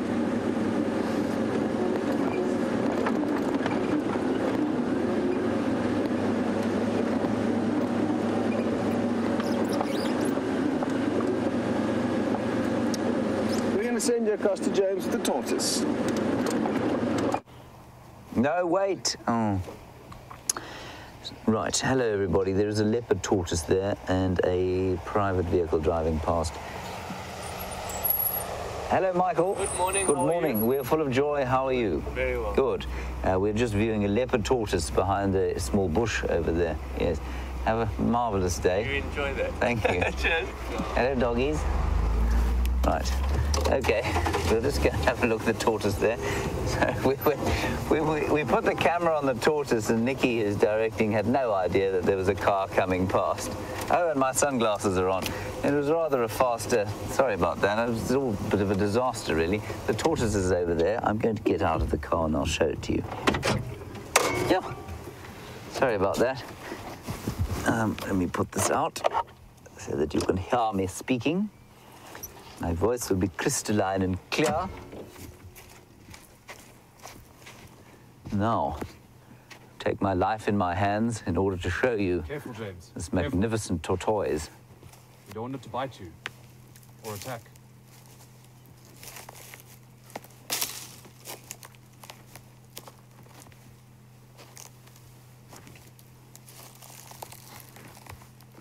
Now, this is a particularly large leopard tortoise.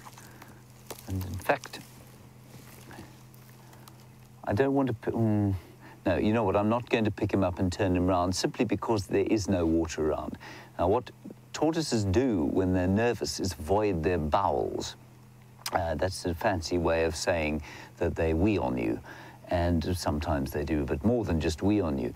And that's an anti-predator device that quite a few animals will use. Now, this leopard tortoise is old because of his size. And I heard at one stage that you could count the age of a tortoise. I'm happy to touch the top of him. You could, and he's hissing at me. He's going, I'll tell you what, let's try and see if I can make him hiss into the microphone for you. That would be quite interesting. I'll do it without taking the clothes off. Right, listen carefully.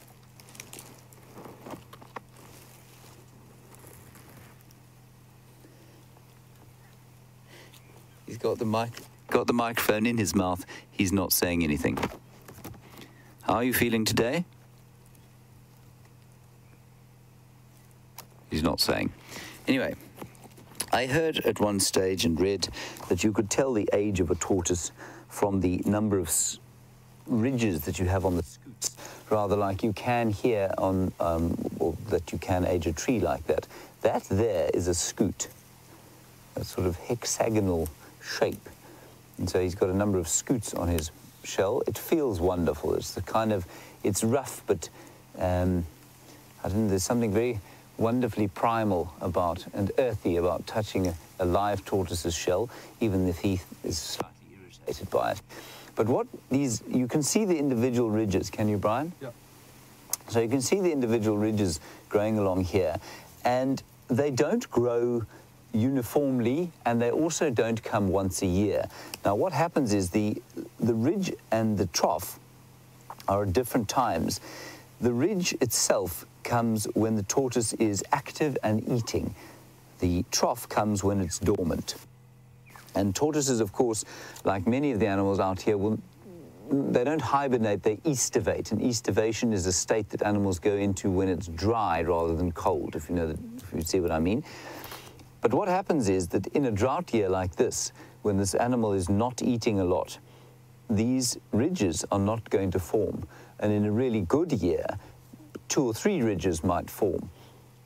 And so you can't tell the age of a tortoise from the size of its ridges or even the size of the animal itself. So unless you've been with a tortoise from the day it was born up until sort of this time, you cannot tell how old it is or how old it's going to be. We do know that these tortoises, though, can live for more than 100 years. And this is a particularly enormous version of the tortoise that lives out here. You find leopard tortoises in places like the Eastern Cape that are almost twice this size. But I think that's got more to do with what they eat than them being older than they are here. He's just looking at me now. His eyes are popping out. He's thinking about moving. You can just see his legs popping out at the back. I'll try and get you a sound of him moving.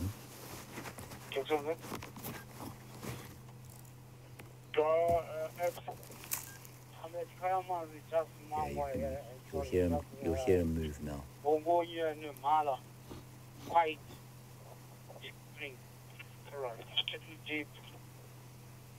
More north, so you have to stay on the boundary all the way to the corner. All right, let's leave him be. I'll put this microphone back where it's supposed to be.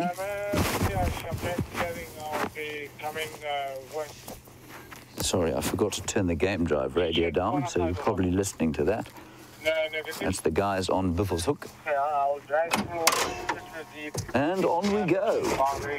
Scott has found further tracks, as he's told you, and so we're going to try and go into that area to try and help him out. It's not too far down here.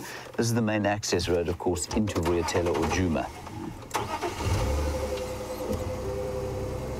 On we go. What a marvelous tortoise. That's the biggest one I've seen since I've been here.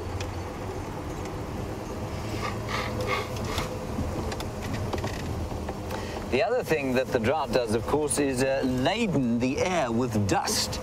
And for those of us who have sensitive sinuses, it can be a trying time. Jamie is one of those. Oh, I haven't plugged myself in, sorry. I wondered why Nicola was being so completely silent. I thought maybe she wasn't talking to me anymore. But Jamie struggles with it, her nose streams, and as you can hear, there was a bit of a trumpet sound from behind us, and that wasn't an elephant attacking, it was in fact Brian blowing his nose. I can hear you, Nicola. You may speak with me.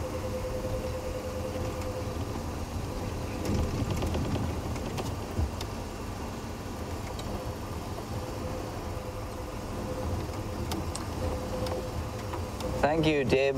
Your very kind words, and I don't know if they're concerned words or not. You say that watching me stalk has shown you that should I be responsible for catching my own food, I would almost certainly starve, given the skills that I have as a stalker. Thank you, Deb.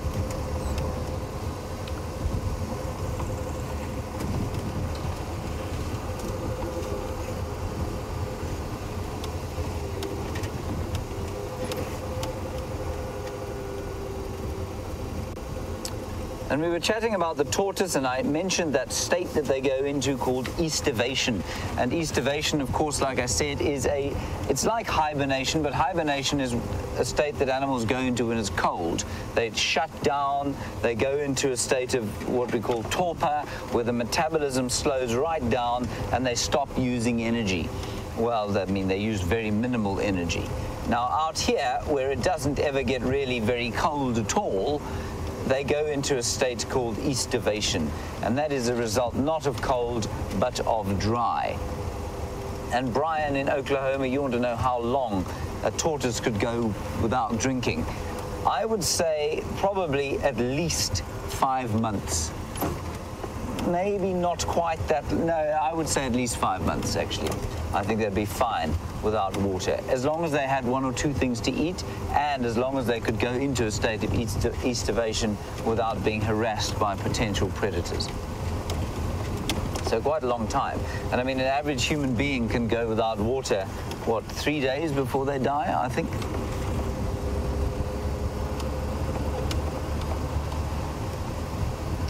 So we're coming into that area now. I have seen 1 or 2 tracks going down the road. I'm sure Scott's shown them to you. And that's where we live, in there, the Djuma Research Camp. It's not a research camp at the moment, it's a film camp. So we're just going to drive very slowly past here. And the tracks, of course, I can't see any further tracks here. And the tracks then carry on past Gallagher. So and past the final control. The final control is in there. I'm going to head around this way and just see, often this, if it is Karula that's coming past here, what she does is she either goes into the camp, in which case we're not going to see her, or she comes around past the landowner's garden over here and out across onto either quarantine or the clearings in front of the Djuma Dam camp. Now, no matter how many times we've driven these roads this morning, the thing about leopards is that they do move during the day, and so it's not impossible that she should just pop out somewhere as we drove past. That would be very marvelous of her to do that, rather than hide.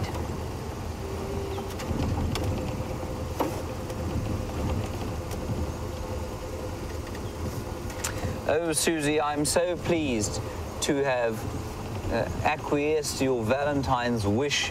You say that you asked for a tortoise for Valentine's Day. Well, Susie, happy late Valentine's Day. I hope it was a good day for you. Let's head across to Scott, get an update from him.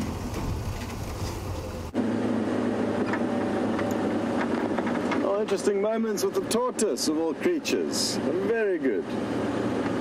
And no tortoises here that we've seen. So we cannot compete with James and the reptiles. He's pulling out the bag this morning. Well done to him. Decided to come and check an area that I don't think anybody's been to this morning. It's always quite exciting because anything could be unfolding there or have unfolded there last night. And that's the southeastern corner of Djuma. So likely suspects that we could bump into there, possibly Tingana, big male leopard, or Mvula, his enemy. But Tingana is appearing more dominant over Mvula, and Mvula is going further and further afield, so we don't see nearly as much of him as we used to when I first started here, at the end of 2014. Or possibly some lion, possibly the Nkahuma lion have come back. So those are the predators that we can bump into here, along with anything else, I guess, but they're likely suspects.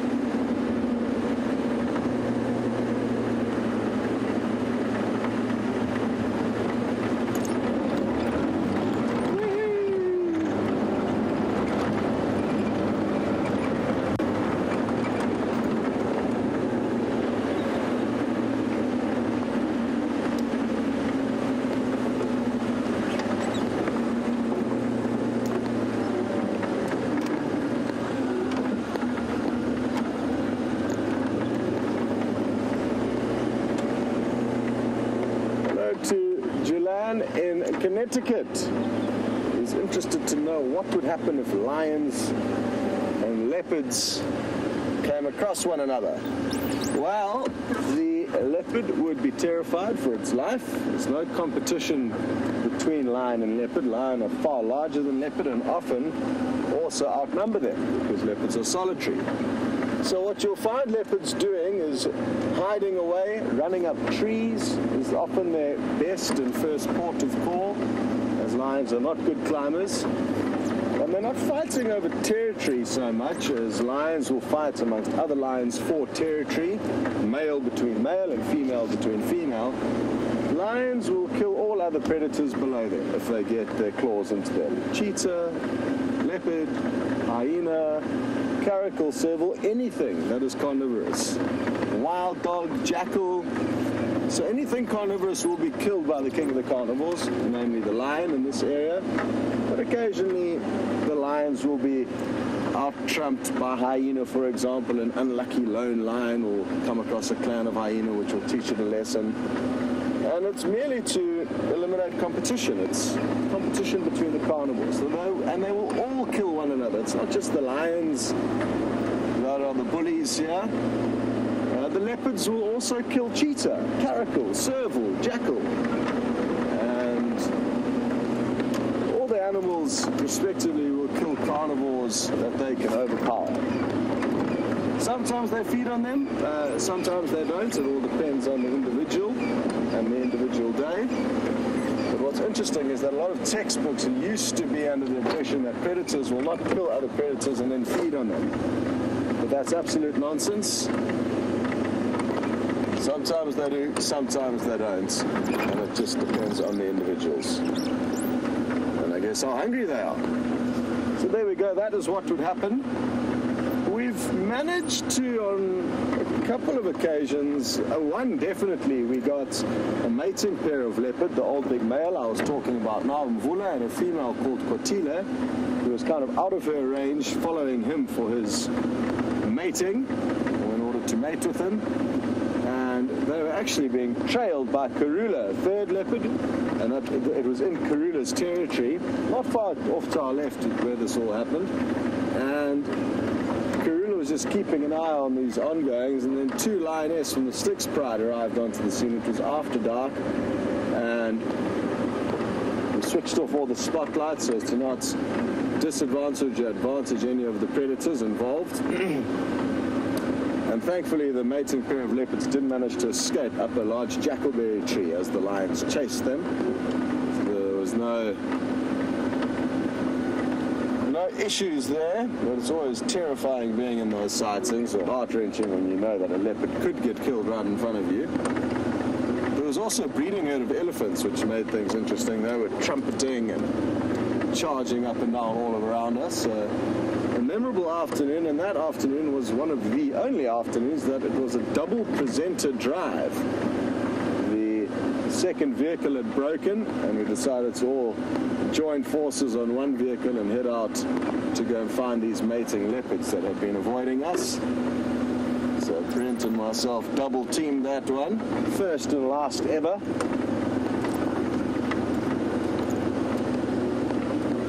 But it was good fun.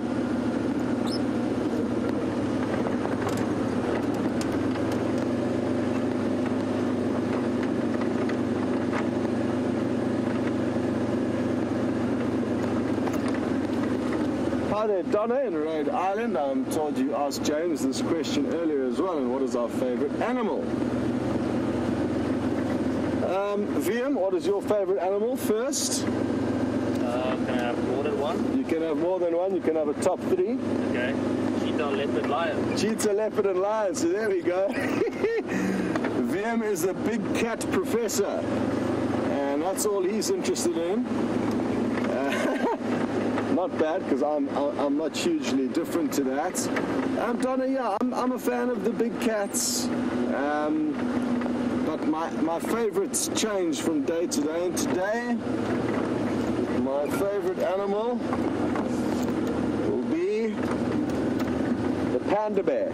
Even though I've never seen one, panda bear is a wonderful creature.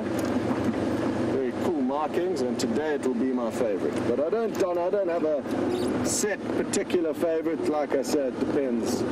It depends on my mood. I'm not sure. I wonder what James's was. James's favorite animal. Oh, wild dog. Interesting. Yeah, wild dog some days are my favorite as well.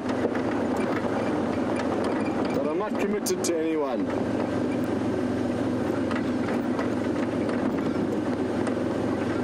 Cookie seems to think it's the leopard. That is my favorites. As that is who we are most often trying to track down. And I agree, but that's possibly through default because it's often the only predator that we can have the opportunity of tracking down. So possibly that's why. It's area related. If we had more predators on our property at any given stage, then we may search for them. But I feel like just about always there's a leopard on Djuma. Not the case with lion and cheetah and wild dog. But almost always I feel that there is a leopard for us to find. It's just not that easy to do so.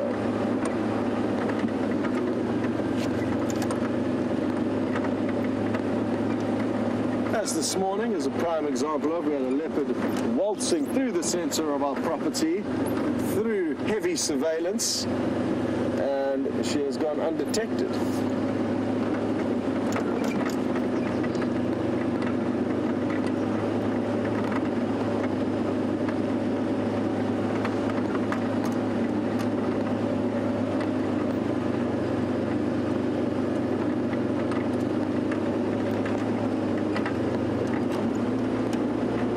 So we are now getting onto the eastern boundary of Djuma, called Cheetah Cut Line, which we're going to stick on rather than following Drakensberg Road, which kind of runs parallel to it. I'd rather stay on this main cut line because it is easier to see tracks on this road.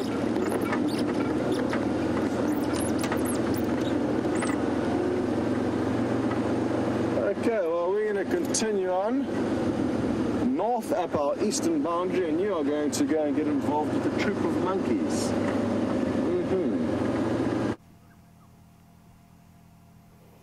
It's very nasty that Scott has referred to Brian and I and Dave as a troop of monkeys, but you know, it's just the way it is sometimes. Here we are with an actual troop of monkeys, vervet monkeys, one of 3 primate species in the wild and 4 in total that we get out here. 5 in total that we get out here, sorry. And they're not as common as I thought they were going to be when I arrived at Djuma. I'm not really sure why, but this troop lives around the camp. They have stolen my aspirin before, eaten it, lain about the place looking slightly dazed and drugged for a while, but they seem to be okay and no ill effects have been suffered.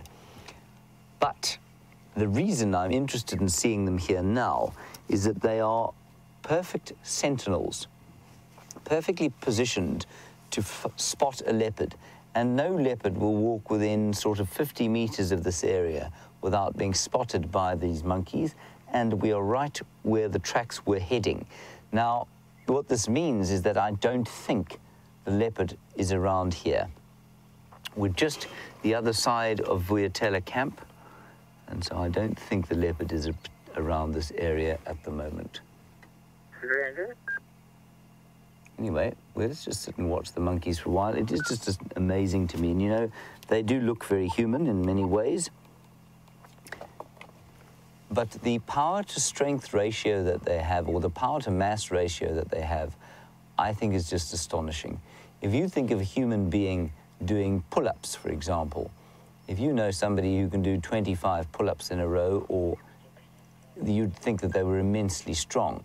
If you think of a human being that can do a one-arm pull-up, so that's when you hold onto a bar with one hand and pull yourself up with one hand, you'd think they were unbelievably strong. Now, a monkey, of course, can do that with its eyes shut from birth, and they're able to propel themselves, leap from branch to branch, hold themselves up, and move with an astonishing speed. And it just makes me always feel slightly inadequate as a species physically when I look at monkeys and baboons moving around the place. Their incredible strength and their speed and their agility compared with our own is quite astonishing. There's a very small troop of monkeys, and I don't think that they're in any danger of seeing. In fact, they cannot see a predator. There's one on the ground there, Brian. I don't know if you can see that one there. You see him there? Yep. So if there was a leopard on the ground around here, there's no ways the monkey would be anywhere close to the ground. They'd be in the trees going... Brian, you do a much better monkey alarm call than I do.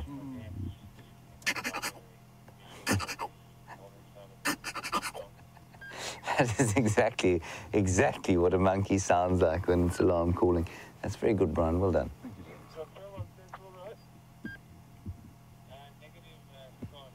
So I think maybe she turned the other way and went down towards the Mlawati drainage line. So I think we're going to do precisely the same thing. Let's head away from these monkeys.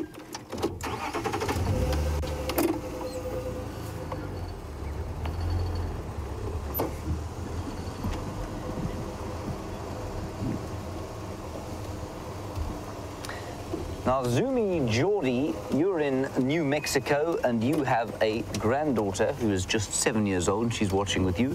Her name is Taylor. Good morning to you, Taylor. I hope you put your sunscreen on because it's very hot out here at the moment and we're starting to burn already despite the early hour of the morning. You want to know what vervet monkeys eat. Vervet monkeys, Taylor, are what we call omnivores. Well, not so much as they are as baboons, but they are omnivores. They will eat insects, they'll eat fruit, they will eat, what else will they? They will eat bananas like you've seen them do in cartoons, but they will also eat perhaps sometimes a little bit of meat, and so they're what we call an omnivore. Thank you for your question, Taylor. I hope you keep watching, and I also hope that one day you come and see the monkeys for yourself out here.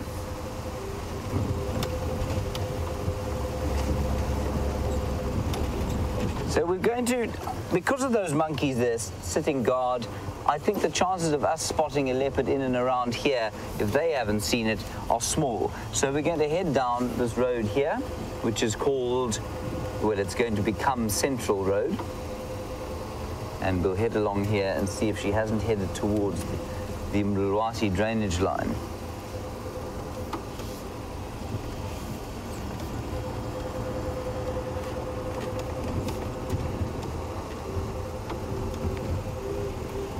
Not much going on otherwise. One or two impala wandering around. Everything is running for the shade at the moment.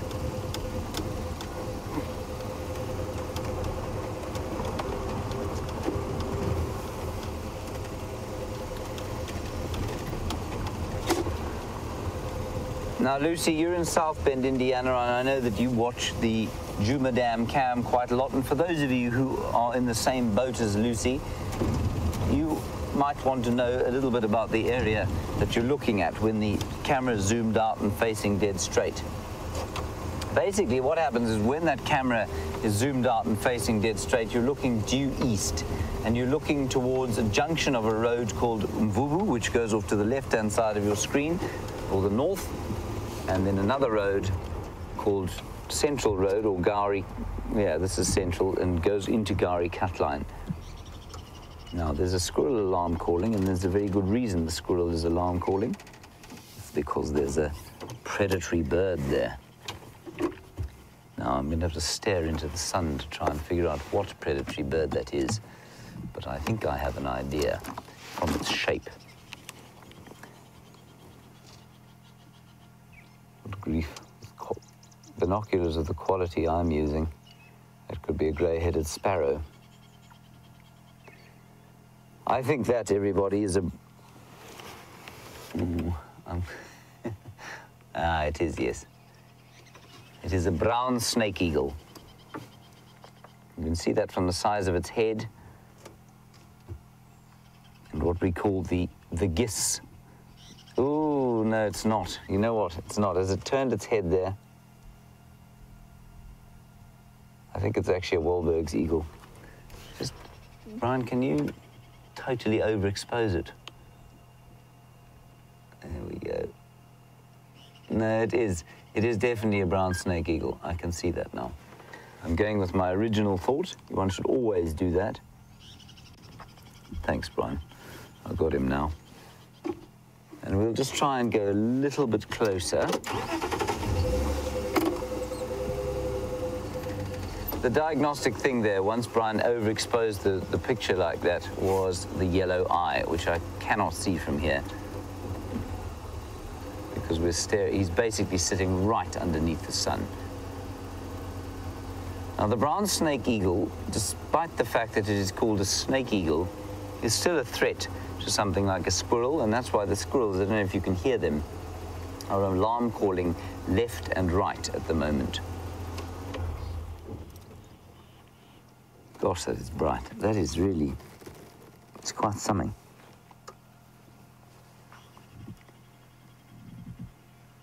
You can hear the squirrel going.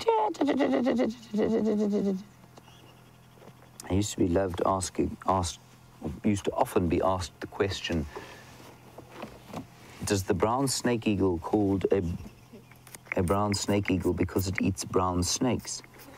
To which the answer was, well, do you think that the black-breasted snake eagle only eats black-breasted snakes? And of course the answer is no, it's brown snake eagle because it is brown itself and it will eat any kind of snakes. I'm just putting some sunscreen on everybody. Nikki has alerted me to the fact that you would have heard the spraying of it into my palm.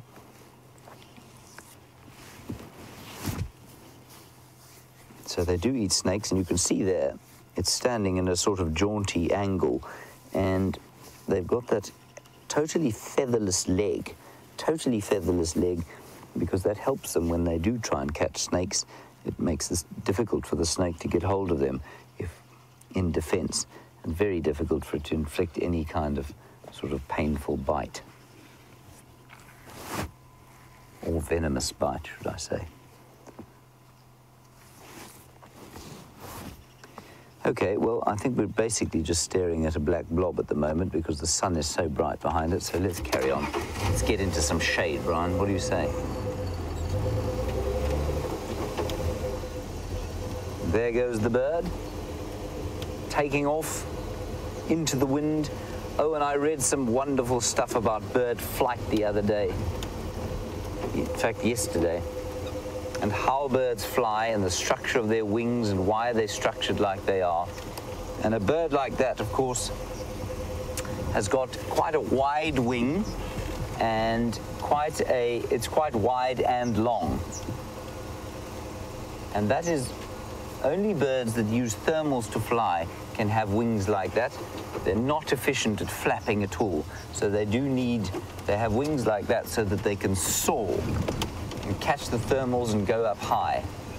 And you'll find that birds that need to flap a lot have got much narrower wings.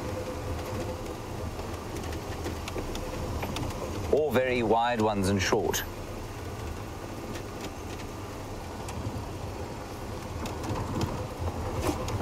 Lucy, apparently your bird list didn't contain the brown snake eagle, and you're now up to 160. That's excellent. That is really very good. I'd be interested to know how many of you who are keeping lists had the yellow-fronted canary on your lists from today. Because that's the first time I've managed to get it. Maybe the third time we've managed to get it on the screen properly.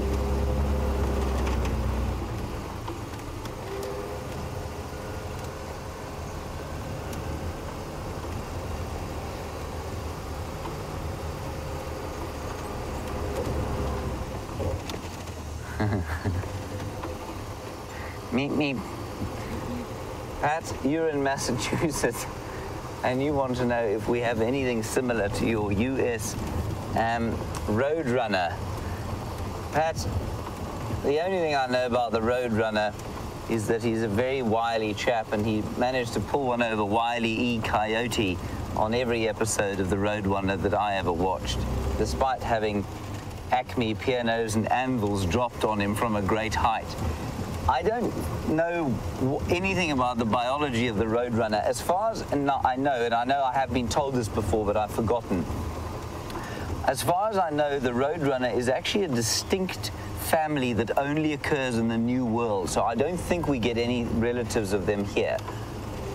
So I'm sure there's going to be somebody, one of our viewers will know the answer to that question, but my impression is that we don't have an equivalent family out here. Meep, meep.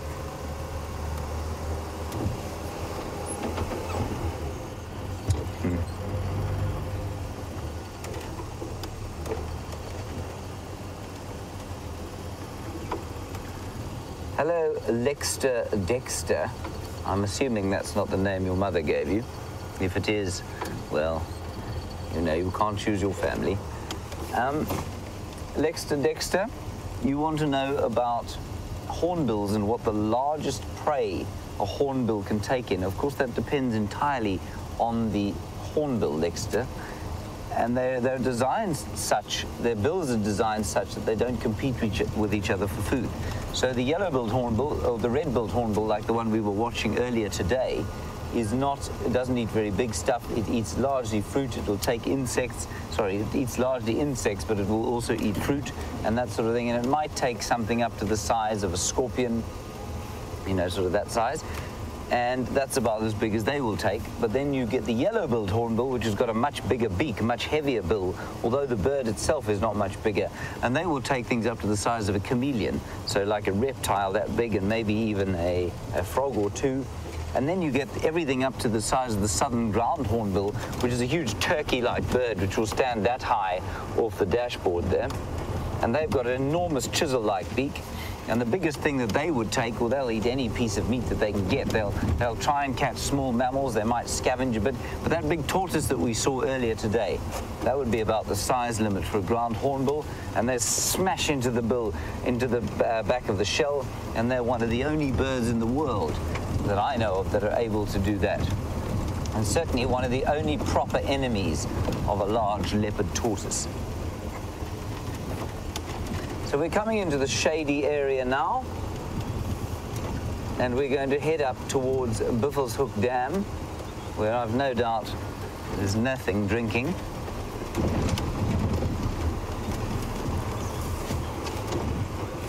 Oh, this is fantastic. This is fantastic.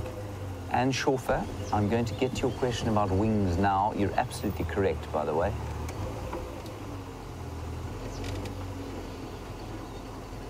There was a little, there, can you see it, Brian? Yeah? Now, I'm going to be very, very quiet here. That is not a small donkey. It is a tiny water buck. And it got a fright and got up and ran.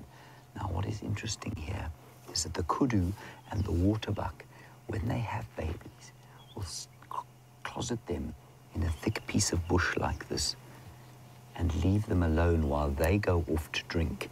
And what that does is it just saves them from going too close to water, where at this time of the year, the predators, well, these sorts of conditions, the predators will be concentrating their activities.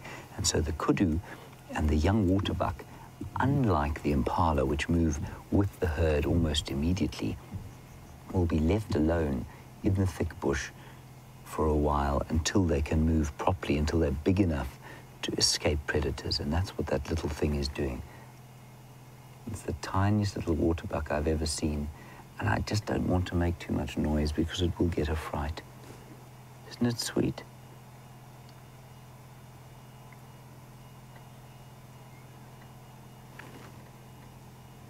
It's a very, very different strategy from something like an impala species or even a zebra, which don't leave their young anywhere. Now, what it brings up is the interesting topic. I'll try and roll forward a bit. It brings up the interesting topic of things like sable and roan, which have a strategy that is even more along the lines of the one I've just discussed, where their whole strategy for keeping their babies safe is to leave them in long grass. Hello, little fellow. Oh, he's too sweet for words. And they can't do that in the Sabi sands because we're never very far away from water. And you'll find also that that water buck, because of the strategy of leaving them hidden while the adults go off to drink, will have almost no scent at all. It won't smell. Whereas the adults, of course, you can smell from miles away. This little thing won't smell at all.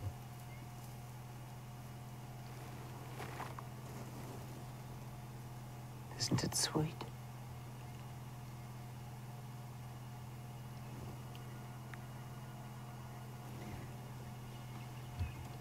So, of course, what I often forget to tell you, because you can't really get an impression of the size from the screen you're looking at, that is the size of a sort of small, about the size of a goat.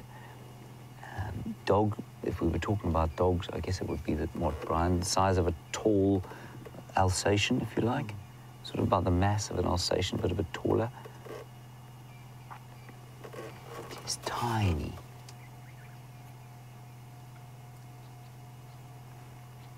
And we've disturbed it now, of course, and so it doesn't really know what to do. And so I'm not going to start the engine, I'm afraid. I'm just going to wait here until it settles a bit. It's waiting for its mum to come back from the water where she will be drinking.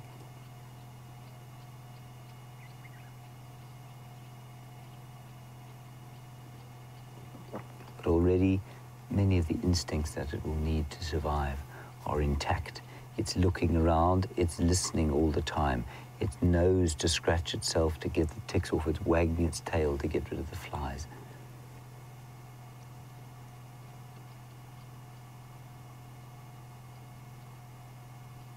You can see how stocky the legs are in comparison with the rest of the body, despite the fact that it is very little and looks very vulnerable, like a lamb almost.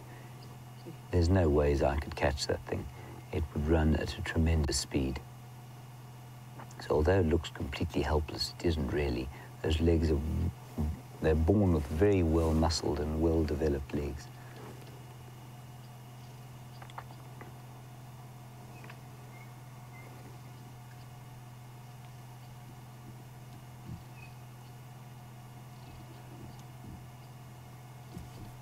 Gail, you've been watching Wild Earth for 7 years, which is a dedication, quite astonishing dedication. Thank you, Gail. You said this is the first time you've seen such a tiny waterbuck. I think it's the first time I've seen such a tiny waterbuck as well. And just like the zebra, remember that tiny zebra foal? Look how difficult it is for this little youngster to reach the ground with its head, because that's not what it's designed to do at the moment. At the moment, it's still well designed for suckling.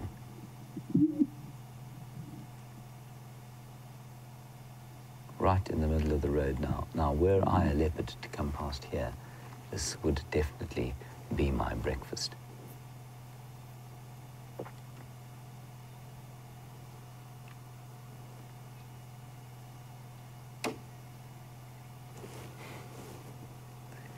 And Anna-Marie, of course, I mean, I should have answered this question before you even asked it.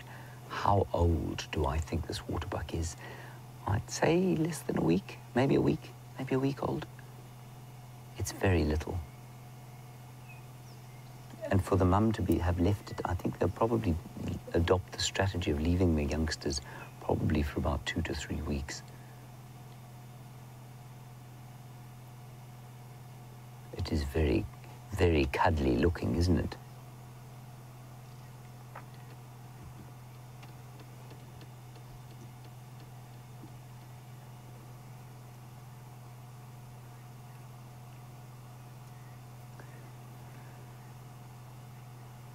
And Brenda, of course, you're absolutely correct. The waterbuck should be lying down, waiting for Mum, and it was lying down until we drove past. We didn't even see it. It just exploded out of the bush next to me.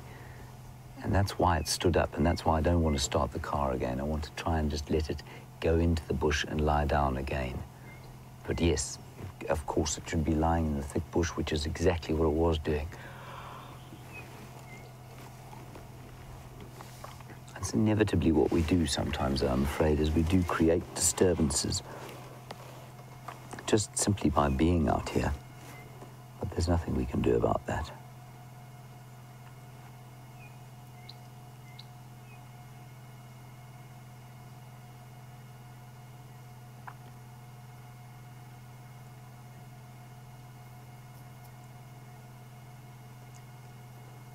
Hello, Jen B.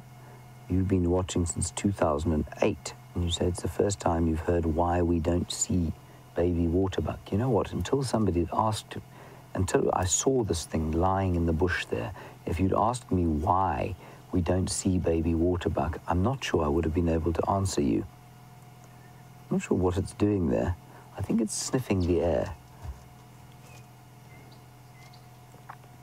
And probably just opening up that tract to the organ of Jacobson so it can interpret the smells that are coming into its mouth and its nose. But you can see it doesn't see us as a threat. It doesn't. I mean, no adult waterbuck will get anywhere close to this near to us. It has no idea what we are.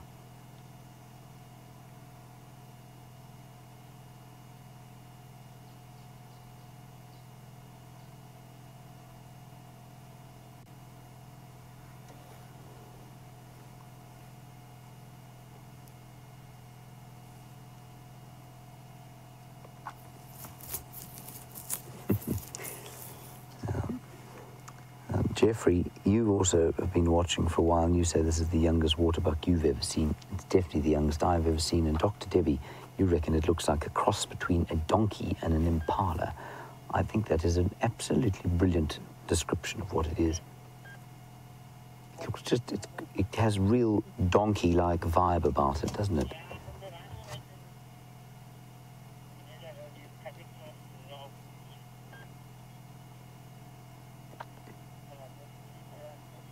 That's very special.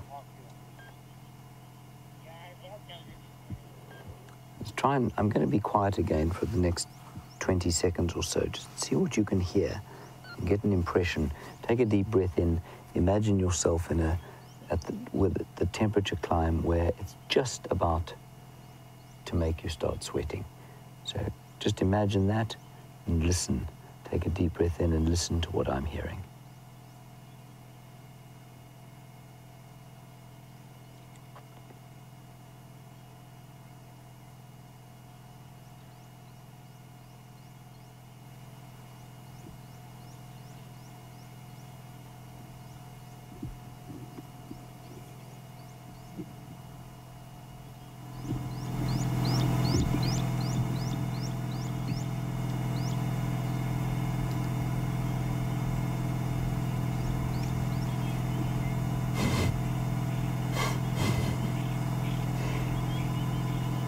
He's either smiling at us, or maybe he's got some spider webs stuck in his lips. But what you can see is that he doesn't have top teeth, which of course makes it much easier for Mum when he's suckling. So what you can hear there is almost nothing. It's completely silent. The heat has already started to build, so the dawn chorus, the sparse dawn chorus that sounded is now already calm. Just through the, echoing down through the drainage line, you can see we're on the edges of the Mlorwati drainage line here. You can hear the odd white-browed scrub robin, a rattling cisticola or two. I heard a green-backed bleating warbler, or green-backed cameroptera as they're now called. And also in the way distance, a chin-spot batis going. But otherwise, everything is completely at peace now.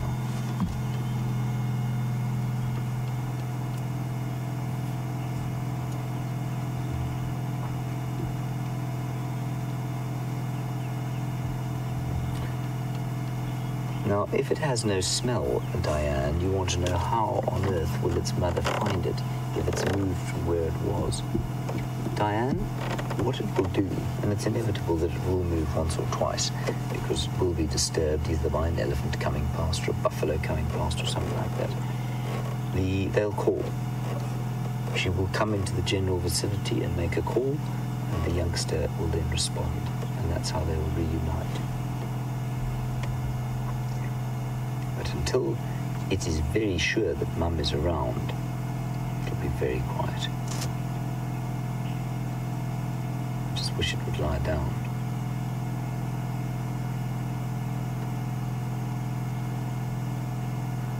It's just amazing.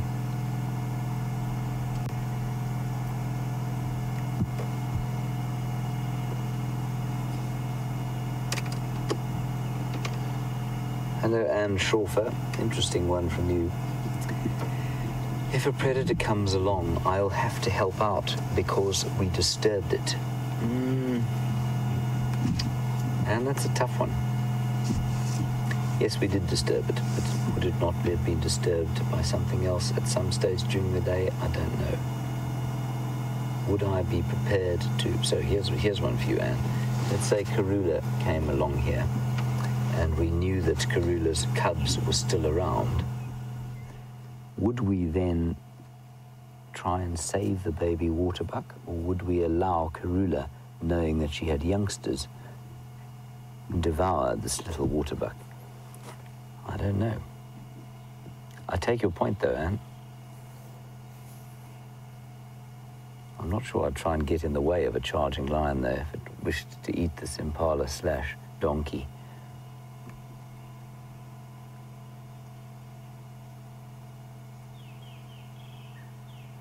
All right, what we are going to do now, everybody, is I'm going to roll past him, and I'm just going, because I think he's not going to lie down while we're here.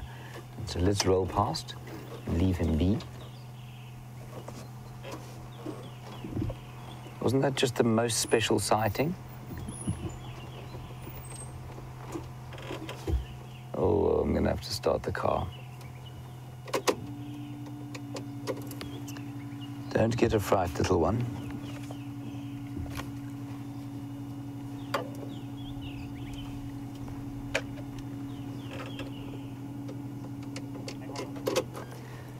Jeffrey, while I try and start this recalcitrant vehicle, you want to know if the baby will also make vocalizations in the same way that the mother will call.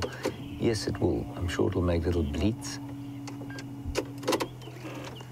I cannot make this vehicle. There we go. No, still not. Okay, while I try and get this car moving, let's go across to Scott, and I'll catch up with you once we've left this little waterbuck.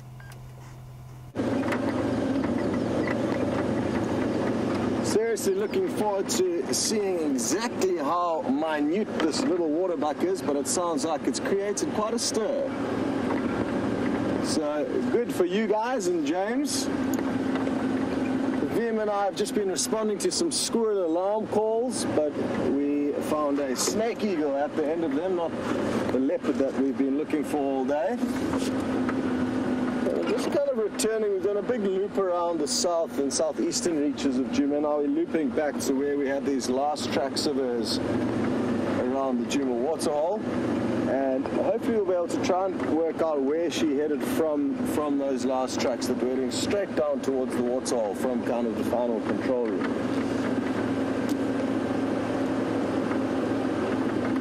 Of course, we've got no idea of exactly when she moved past there. We can speculate. James heard some vocalizations earlier this morning, so we all feel that it's quite fresh, but it could have happened a couple of hours before we got up, or even more than that. We will never know the answer to that question, sadly. But what we will be able to do is find out where these tracks are leading towards and hopefully get a better idea as to where exactly she is at the moment. She could have got down into the Wasi riverbed, which is just down to our left, which flows away from the Djuma Dam and Djuma Waterhole. As you can see from here, though, not easy to look into the riverbed from here. Even though it's nice and open and clear down in there, there's this fringe of riparian vegetation that's quite thick along the banks.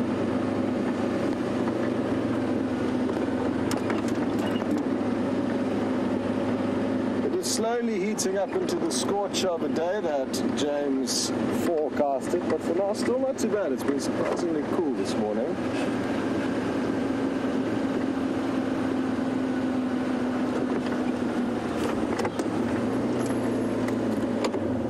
Hello to Brian, who would like to know if we will ever get enough rain to fill the dams up. I most certainly hope so.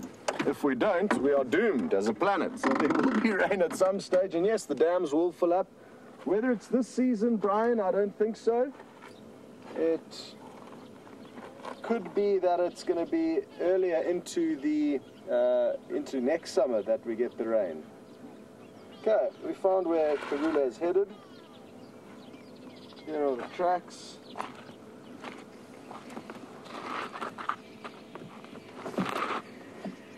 Dink, dink, dink, dink.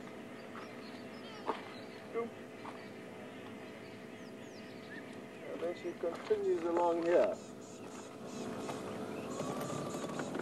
Which is interesting because it's where we had the monkey's alarm, the squirrel's alarm calling earlier. Okay. What to do now? So that's interesting. I mean, the Duma Watal camera VM, you might want to point it out. Just straight across there. And she was last seen about 50 meters, or at least the last tracks were about 50 meters away. And then she's come somewhere from there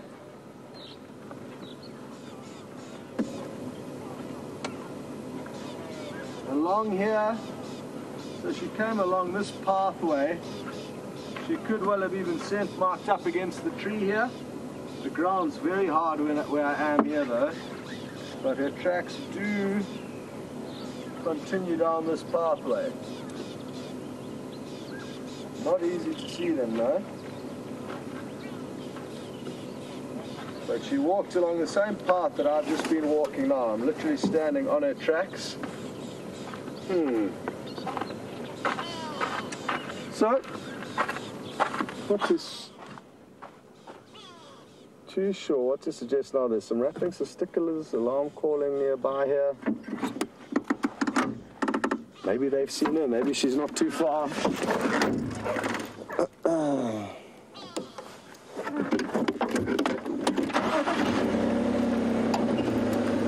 Brian, sorry though, back to your question. I don't know when there is going to be more rain, but like I said, if there's not more rain at some point, we're doomed.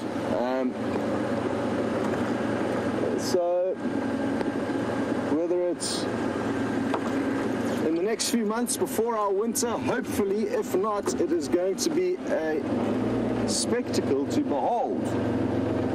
Because these droughts don't come by very often, and we can consider ourselves lucky to a degree, you know, due to the fact that we can witness what unfolds in the coming months, because it is going to be hectic, that I can assure you.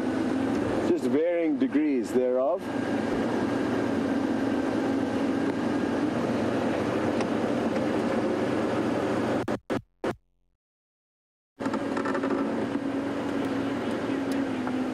Good news is James is also working in an area now that the leopard is heading towards. The leopard's heading kind of north and east from central of the dam up towards Gowrie Cut Line. Now the tricky thing is, of course, by not following each track for track, or at least on the trail of them, she could easily have looped back over this road, and while I was looking back at you, missed her track. So that's what makes our lives difficult, trying to track down these animals for you without leaving you behind, which is obviously not really an option. That's already playing on my mind. Has she already done her usual Perula swervy movements? She doesn't like to head in one direction, this lady.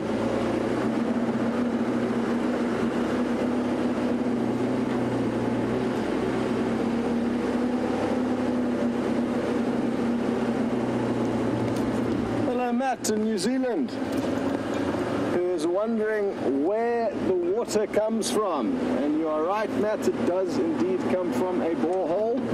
You may have seen a strange little wooden structure at the bottom of Philemon's Dip. That is the pump house.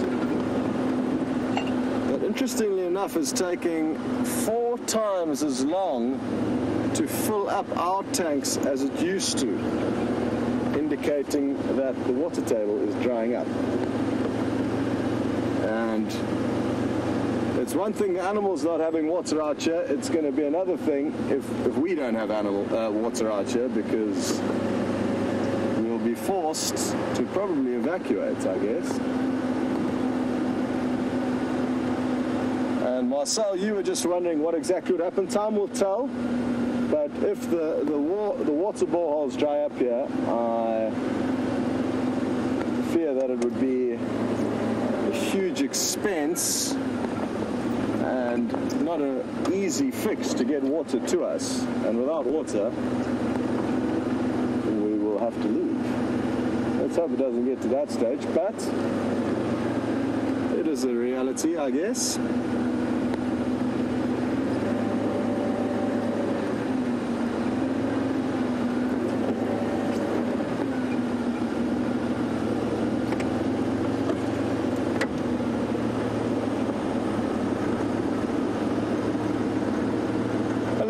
Georgie in Australia, who is a seasoned safari goer and has been out to Africa 5 times.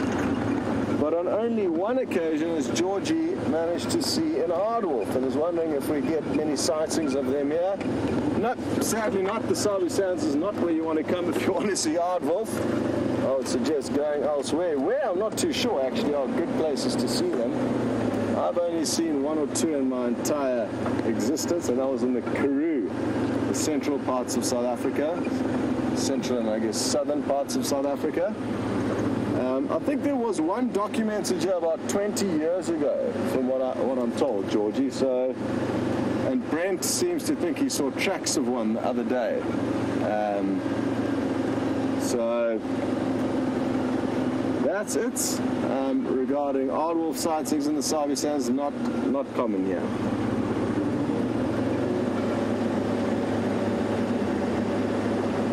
Come on, Karula, where are you?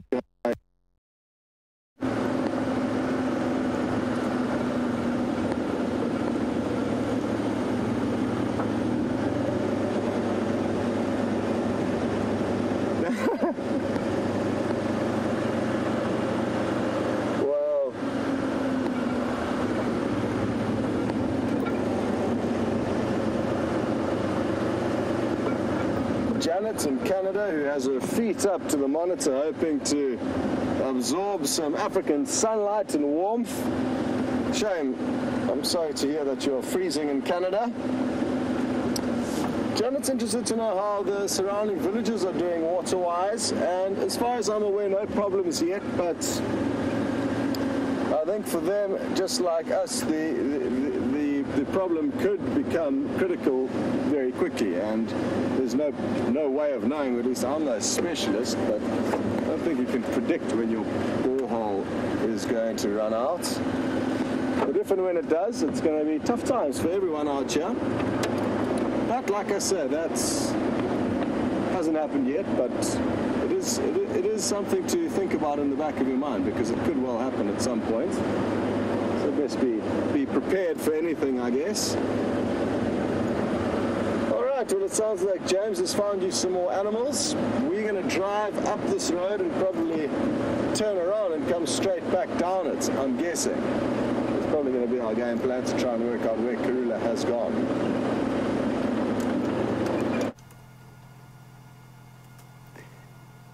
Possibly the most stunning antelope that we get out here, the greater kudu.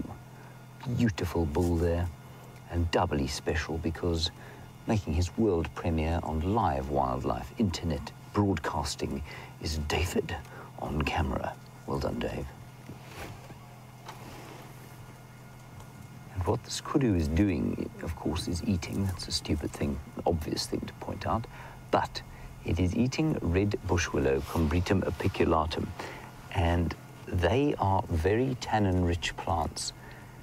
And I suspect quite strongly that kudu, which are susceptible to tannin poisoning, would not be eating this plant necessarily with such enthusiasm unless there wasn't a great deal else for it to eat. Isn't he magnificent? He's a huge bull.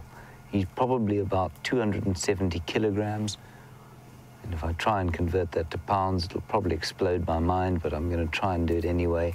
Roughly 800 pounds.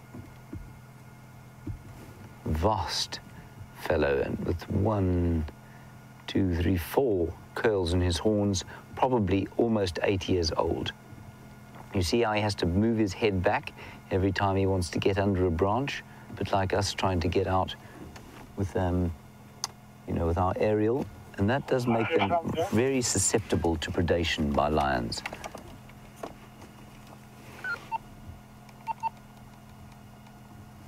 Brilliant. You still got him there, Dave? Is he gone? Okay. Dave was whispering there. He doesn't want to be heard on camera. Okay, we'll sort of help out Scott here, I hope. We'll try to help Scott out. Well done, Dave. we are going to be going down Hyena Road. Now, just to give you a quick lay of the land before we carry on, Scott is over there on a road called Gowrie Cutline. The Djuma Dam is also a block further than that away, and the female leopard's tracks are heading towards, I think, this drainage line here, which is a tributary of the Mlilwatis, and it feeds out of Buffelshoek Dam. And this is the third or fourth time we've seen female leopard tracks going into this area, into this drainage line. Is it maybe Karula going back to a den site? I don't know. We can't drive in there. We're certainly not going to walk in there at this stage. It could be. She killed just to the east of us 2 days ago. She killed a young waterbuck. She's now done a patrol off to the west and come back into the same area. I don't know. Interesting stuff. Unless this is a female unrelated, but I mean, that would be highly, highly unusual and unlikely. So, Scott will be on one side of the drainage line and I will be on the other. And we'll see if we can't come up with something. I'm going to drive very, very slowly, half because I want to spot anything and half because Hyena Road, of course, is, well, I mean, describing it as a road is to give it a compliment that it most sorely does not deserve.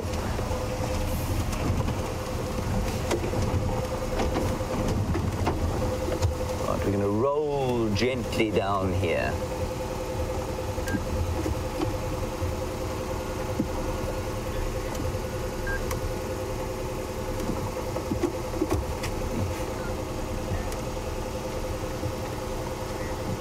Hello, Chris from Oregon on Ustream Chatters. You think that Karula's hiding on the back of the Land Rover and watching Scott and I. Unless I'm very much blind, and unless Brian has failed to look over the back of the vehicle once during the course of the morning. Brian, will you just look over the back there, please? See a leopard there? Not right now. Not right now. So, not on this car, Chris. Maybe on Scott's. Let's get VM. VM is, of course, slightly shorter than Brian, and so maybe he's unable to see over the back of the Land Rover.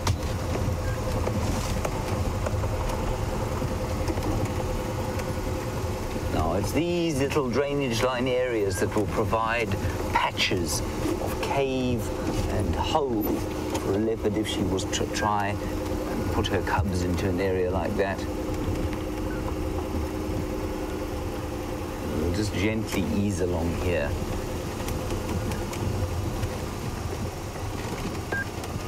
Well, seeing tracks on hard ground like this is not easy. Scott's done really well today to have spotted as many tracks as he has. I'm most impressed.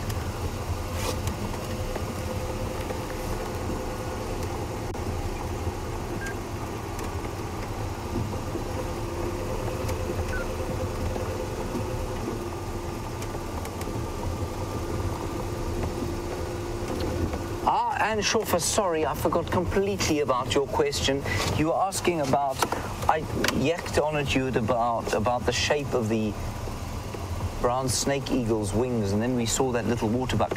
And you said, I spoke about the fact that a wide or a long and broad wing is difficult for flapping. It's not efficient for flapping. And you said, is that why a vulture has to wait till the middle of the day or till the heat of the day, like around about now, before it's able to take off? That is exactly why, Anne. Precisely why a vulture with its wide and long wings is unable, or not unable, but it's very inefficient to flap. So a bird like a francolin, for example, or a grouse, which has got not long wings, but sort of short, broad wings, can flap very fast and get up into the air quickly. Whereas a vulture like that, which is not designed for flapping, will have longer and broader wings. And then you've got something like an albatross, for example, which has got very long but very thin wings, probably only about that fat, very thin wings. And what they are able to do, they can't raise, you raise your shoulders like this. They cannot raise their shoulders above the horizontal. So where we can do that, they have a locking mechanism in there, and they can actually rest their wings in that position. And their wings, because they can't flap properly, they can't take off unless they've got wind. And so they live in environments where there's almost consistent, constant wind, and they hang in the air on that wind. You can see that even with gulls that live around the sea. So lots of different shapes of wings and tails for different strategies.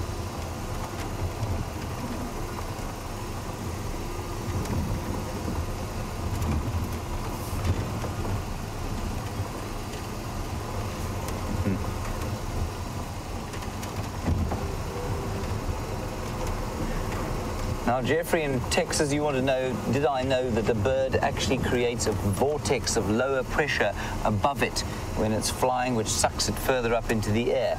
Well, Jeffrey, I did kind of know that. I wouldn't have put it like that, but yes. I mean, that's the whole concept of lift that I was reading about yesterday. And what happens with a bird's wing, it's an aerofoil, basically. And the best way for you to actually experience this is to, the next time you're driving along a highway, stick your hand out the window and angle it like that. And you'll notice that even without any muscle, your arm will immediately go up. Now, that's a little bit like a bird's wing or an aerofoil. And what happens is, because of the shape of the wing, it's curved over the top and, so it's curved over the top and sort of flatter underneath, a bit like an aeroplane's wing.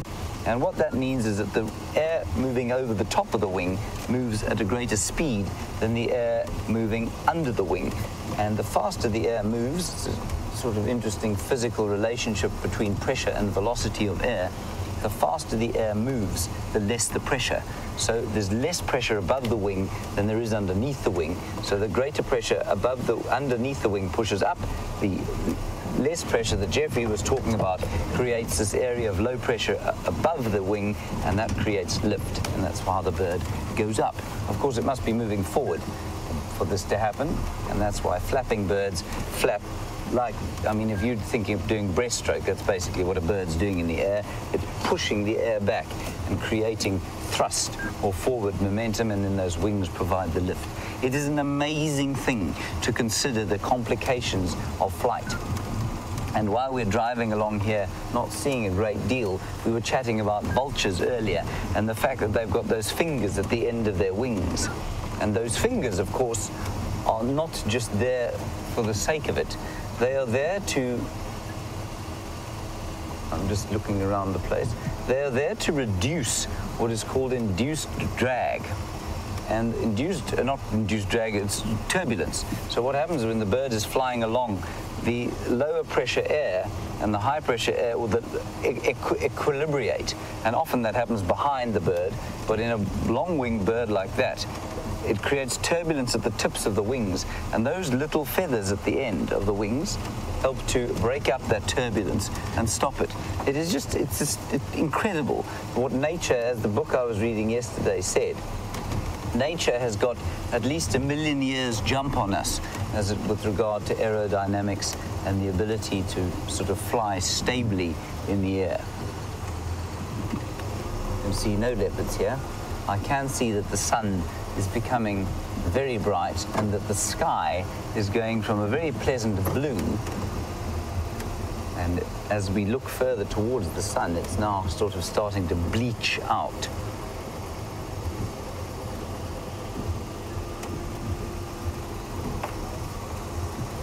Ah, good. Cat in Tampa and Jen B, you both have said that the yellow-fronted canary is a new bird for you. Cat, I think you're on 51, and Jen B, you're on 104. Good stuff, well done. It's not, like I say, not an uncommon bird, but just very difficult to see on camera. Now, it's entirely possible that this leopard could have crossed this road, but the road is very unwieldy, and it is very difficult to see the tracks on.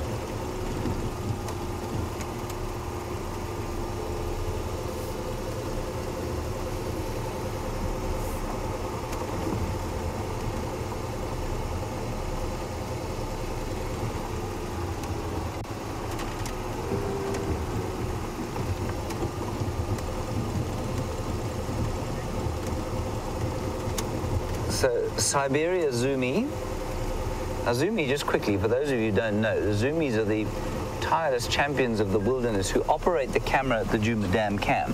So when you hear us talk about a name and then Zumi, they are one of the people that spend time every day, give of their time, to operate the camera at the dam and bring wonderful live wildlife pictures to you around the world, free of charge. Thank you to you, all of you. And Siberia, you say that you think the leopardess came past the dam at about 2 to 4 this morning. Yeah, I would say from the look of those tracks, that is well possible. You didn't actually see her, I don't think, but you say that is well possible. And you also say that you think the closest bird to a roadrunner is a secretary bird. They do look the same, Siberia, but I don't know that they're related. They could be. I'll stop here and have a quick listen. Just looking in a marula tree there that looks like a leopard should be draped from its boughs.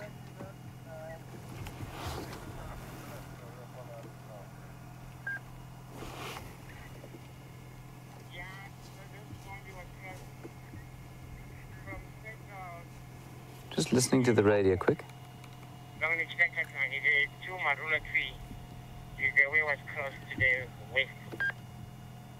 Okay, copy that. Thank you very much. Oh, we've just had an update from Ephraim that says he's seen tracks going across the cheetah cut line to the west, so at least the east. So it's quite possible that... No, hang on a second. Ephraim, confirm east or west?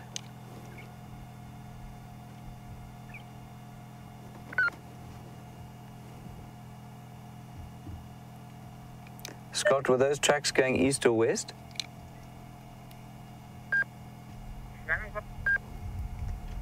Sorry, difficulties here.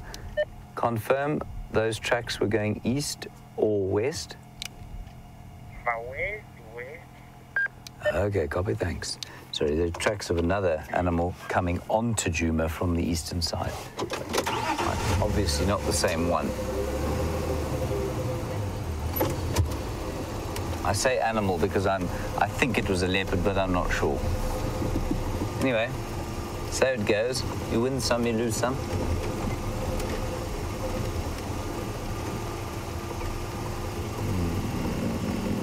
No, nothing here on Hyena Road, not even a hyena, Brian. And David, now that we're acknowledging David's presence in the world.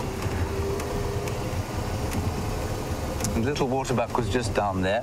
So I'm going to not go down that way. We're going to continue back towards the Gari cut line where Scott was.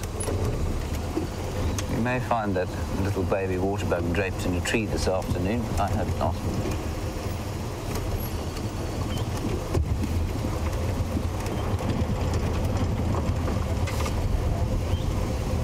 Oh, there's a nice breeze. Ah. Now, Kathy, you're in Memphis, Tennessee, and you want to know how do we know the difference between a kudu and a nyala. Kathy, once you've seen them both together, you would never make a mistake. Also, once you've seen them live, remember that your ability to judge size from where you are is much more difficult than it is from where we are.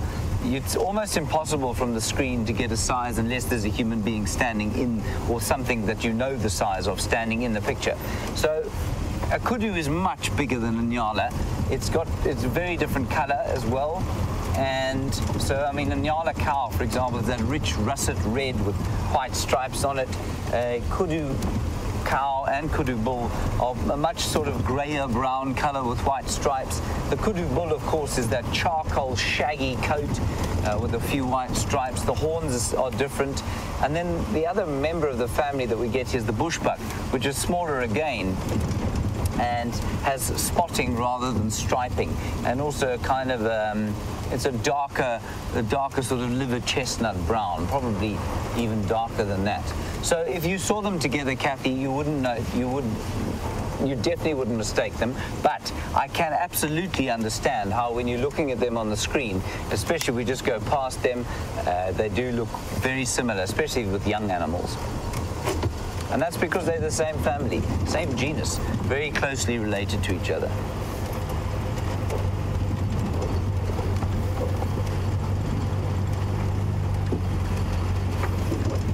All right, Scott is back at the Gallagher Pan. He is with the poor little hippo that we disturbed earlier today. Let's go and get an update from him.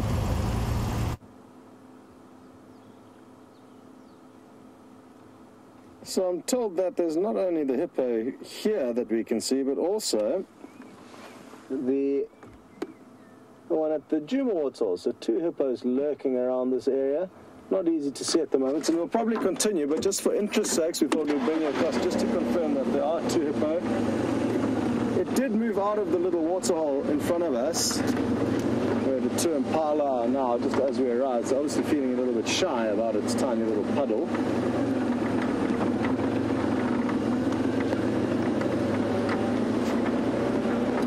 No luck with any further female leopard tracks. We found some male leopard tracks though on our northern boundary, and they crossed north away from us. So 3 different sets of leopard tracks seen this morning, and even though no leopards, oh no impala, at least we've got a lot of leopard moving around the property. Come on, time to go. Quarantine. A young male leopard has been found. I'm not sure with what kill, but there's just remains of it. What an awesome scene.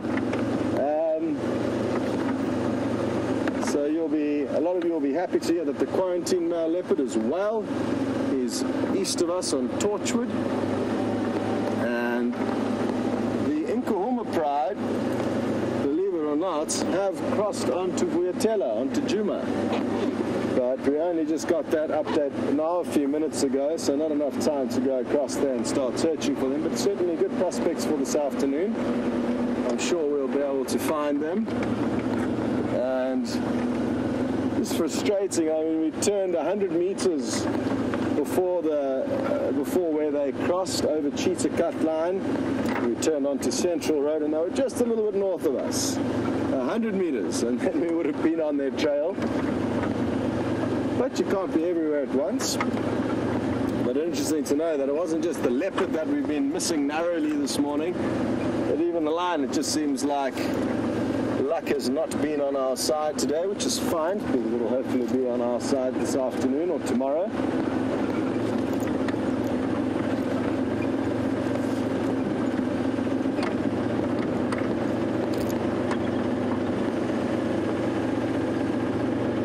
I can hear a squirrel alarm calling up here. I just want to get a bit closer. It is alarming. I'm in a bit of a tricky spot here. I can't see exactly where it is. It's somewhere out towards that dead tree that you're looking at there.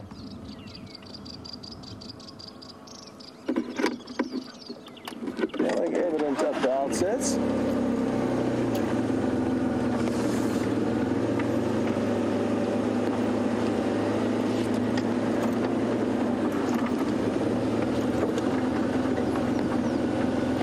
Marianne in Boston, you'd like to know if shadow has been seen on Sibambili in the last week, and I'm not sure. I've got no idea.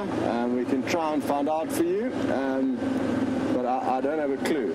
I'm 99% certain though that we did have a tracks on Vuyatela this morning, quite close to Sibambili and heading straight towards One Eye Pan in Sibambili. So she could well be there this morning.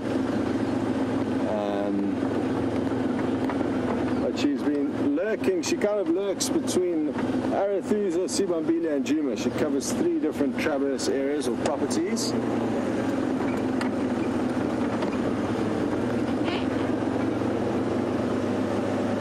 But no further confirmation also whether she does have any cubs or not. There is a chance that she may.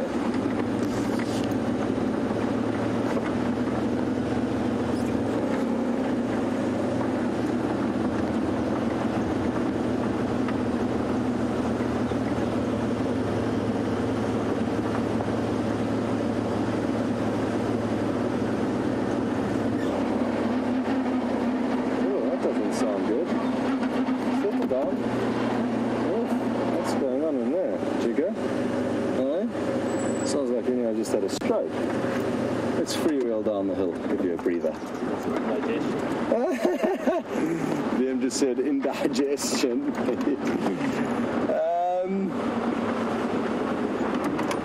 Okay, well, Bev, you would like to know a little bit about how to go about doing the bird lists and whether you should be writing down red-billed hornbill and yellow-billed hornbill, or hornbills all the same. No, you must certainly write down each individual species. So not just canary, not just hornbill, the specific canaries, the specific hornbills. And that way you'll be able to rack up a list in no time. I think you're on 36, you should be able to get up to 100 very quickly. If not, tell us to stop for more birds. We've got one viewer, Mike, in Florida, Bev, and he's up to 250 birds, and he's hit a bit of a dead end now. It's difficult to go beyond that in the same area. So hopefully he's doing his best to spread the Safari Live word so we can go and film in some other destinations at some point.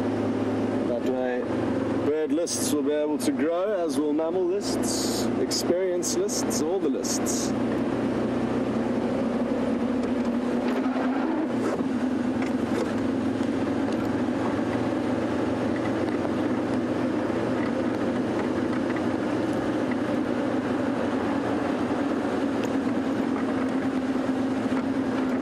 Maples in Florida, you'd like to know if we get any bush pig.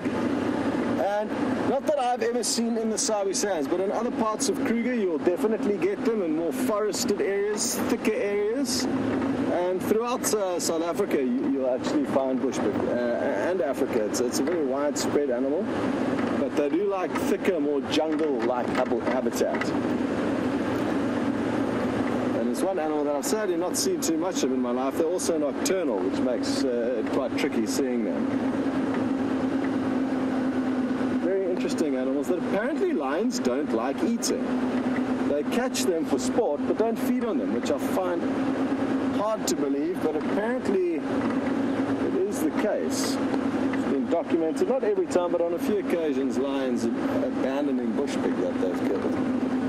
Must be good sport there, being a lion taking on a bush pig, quite a large member of prey to wrestle down.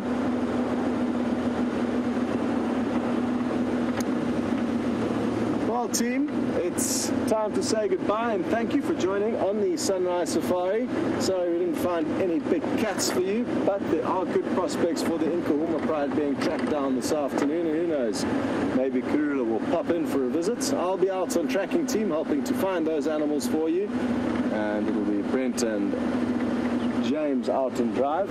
VM, thanks for your camera work. Nikki, thank you for directing the show, and Kirsty, well done for lending her a hand in the final control room. We'll send you over to James now for the rest of the safari. Very distressing news of the Nkahuma Pride there, of course.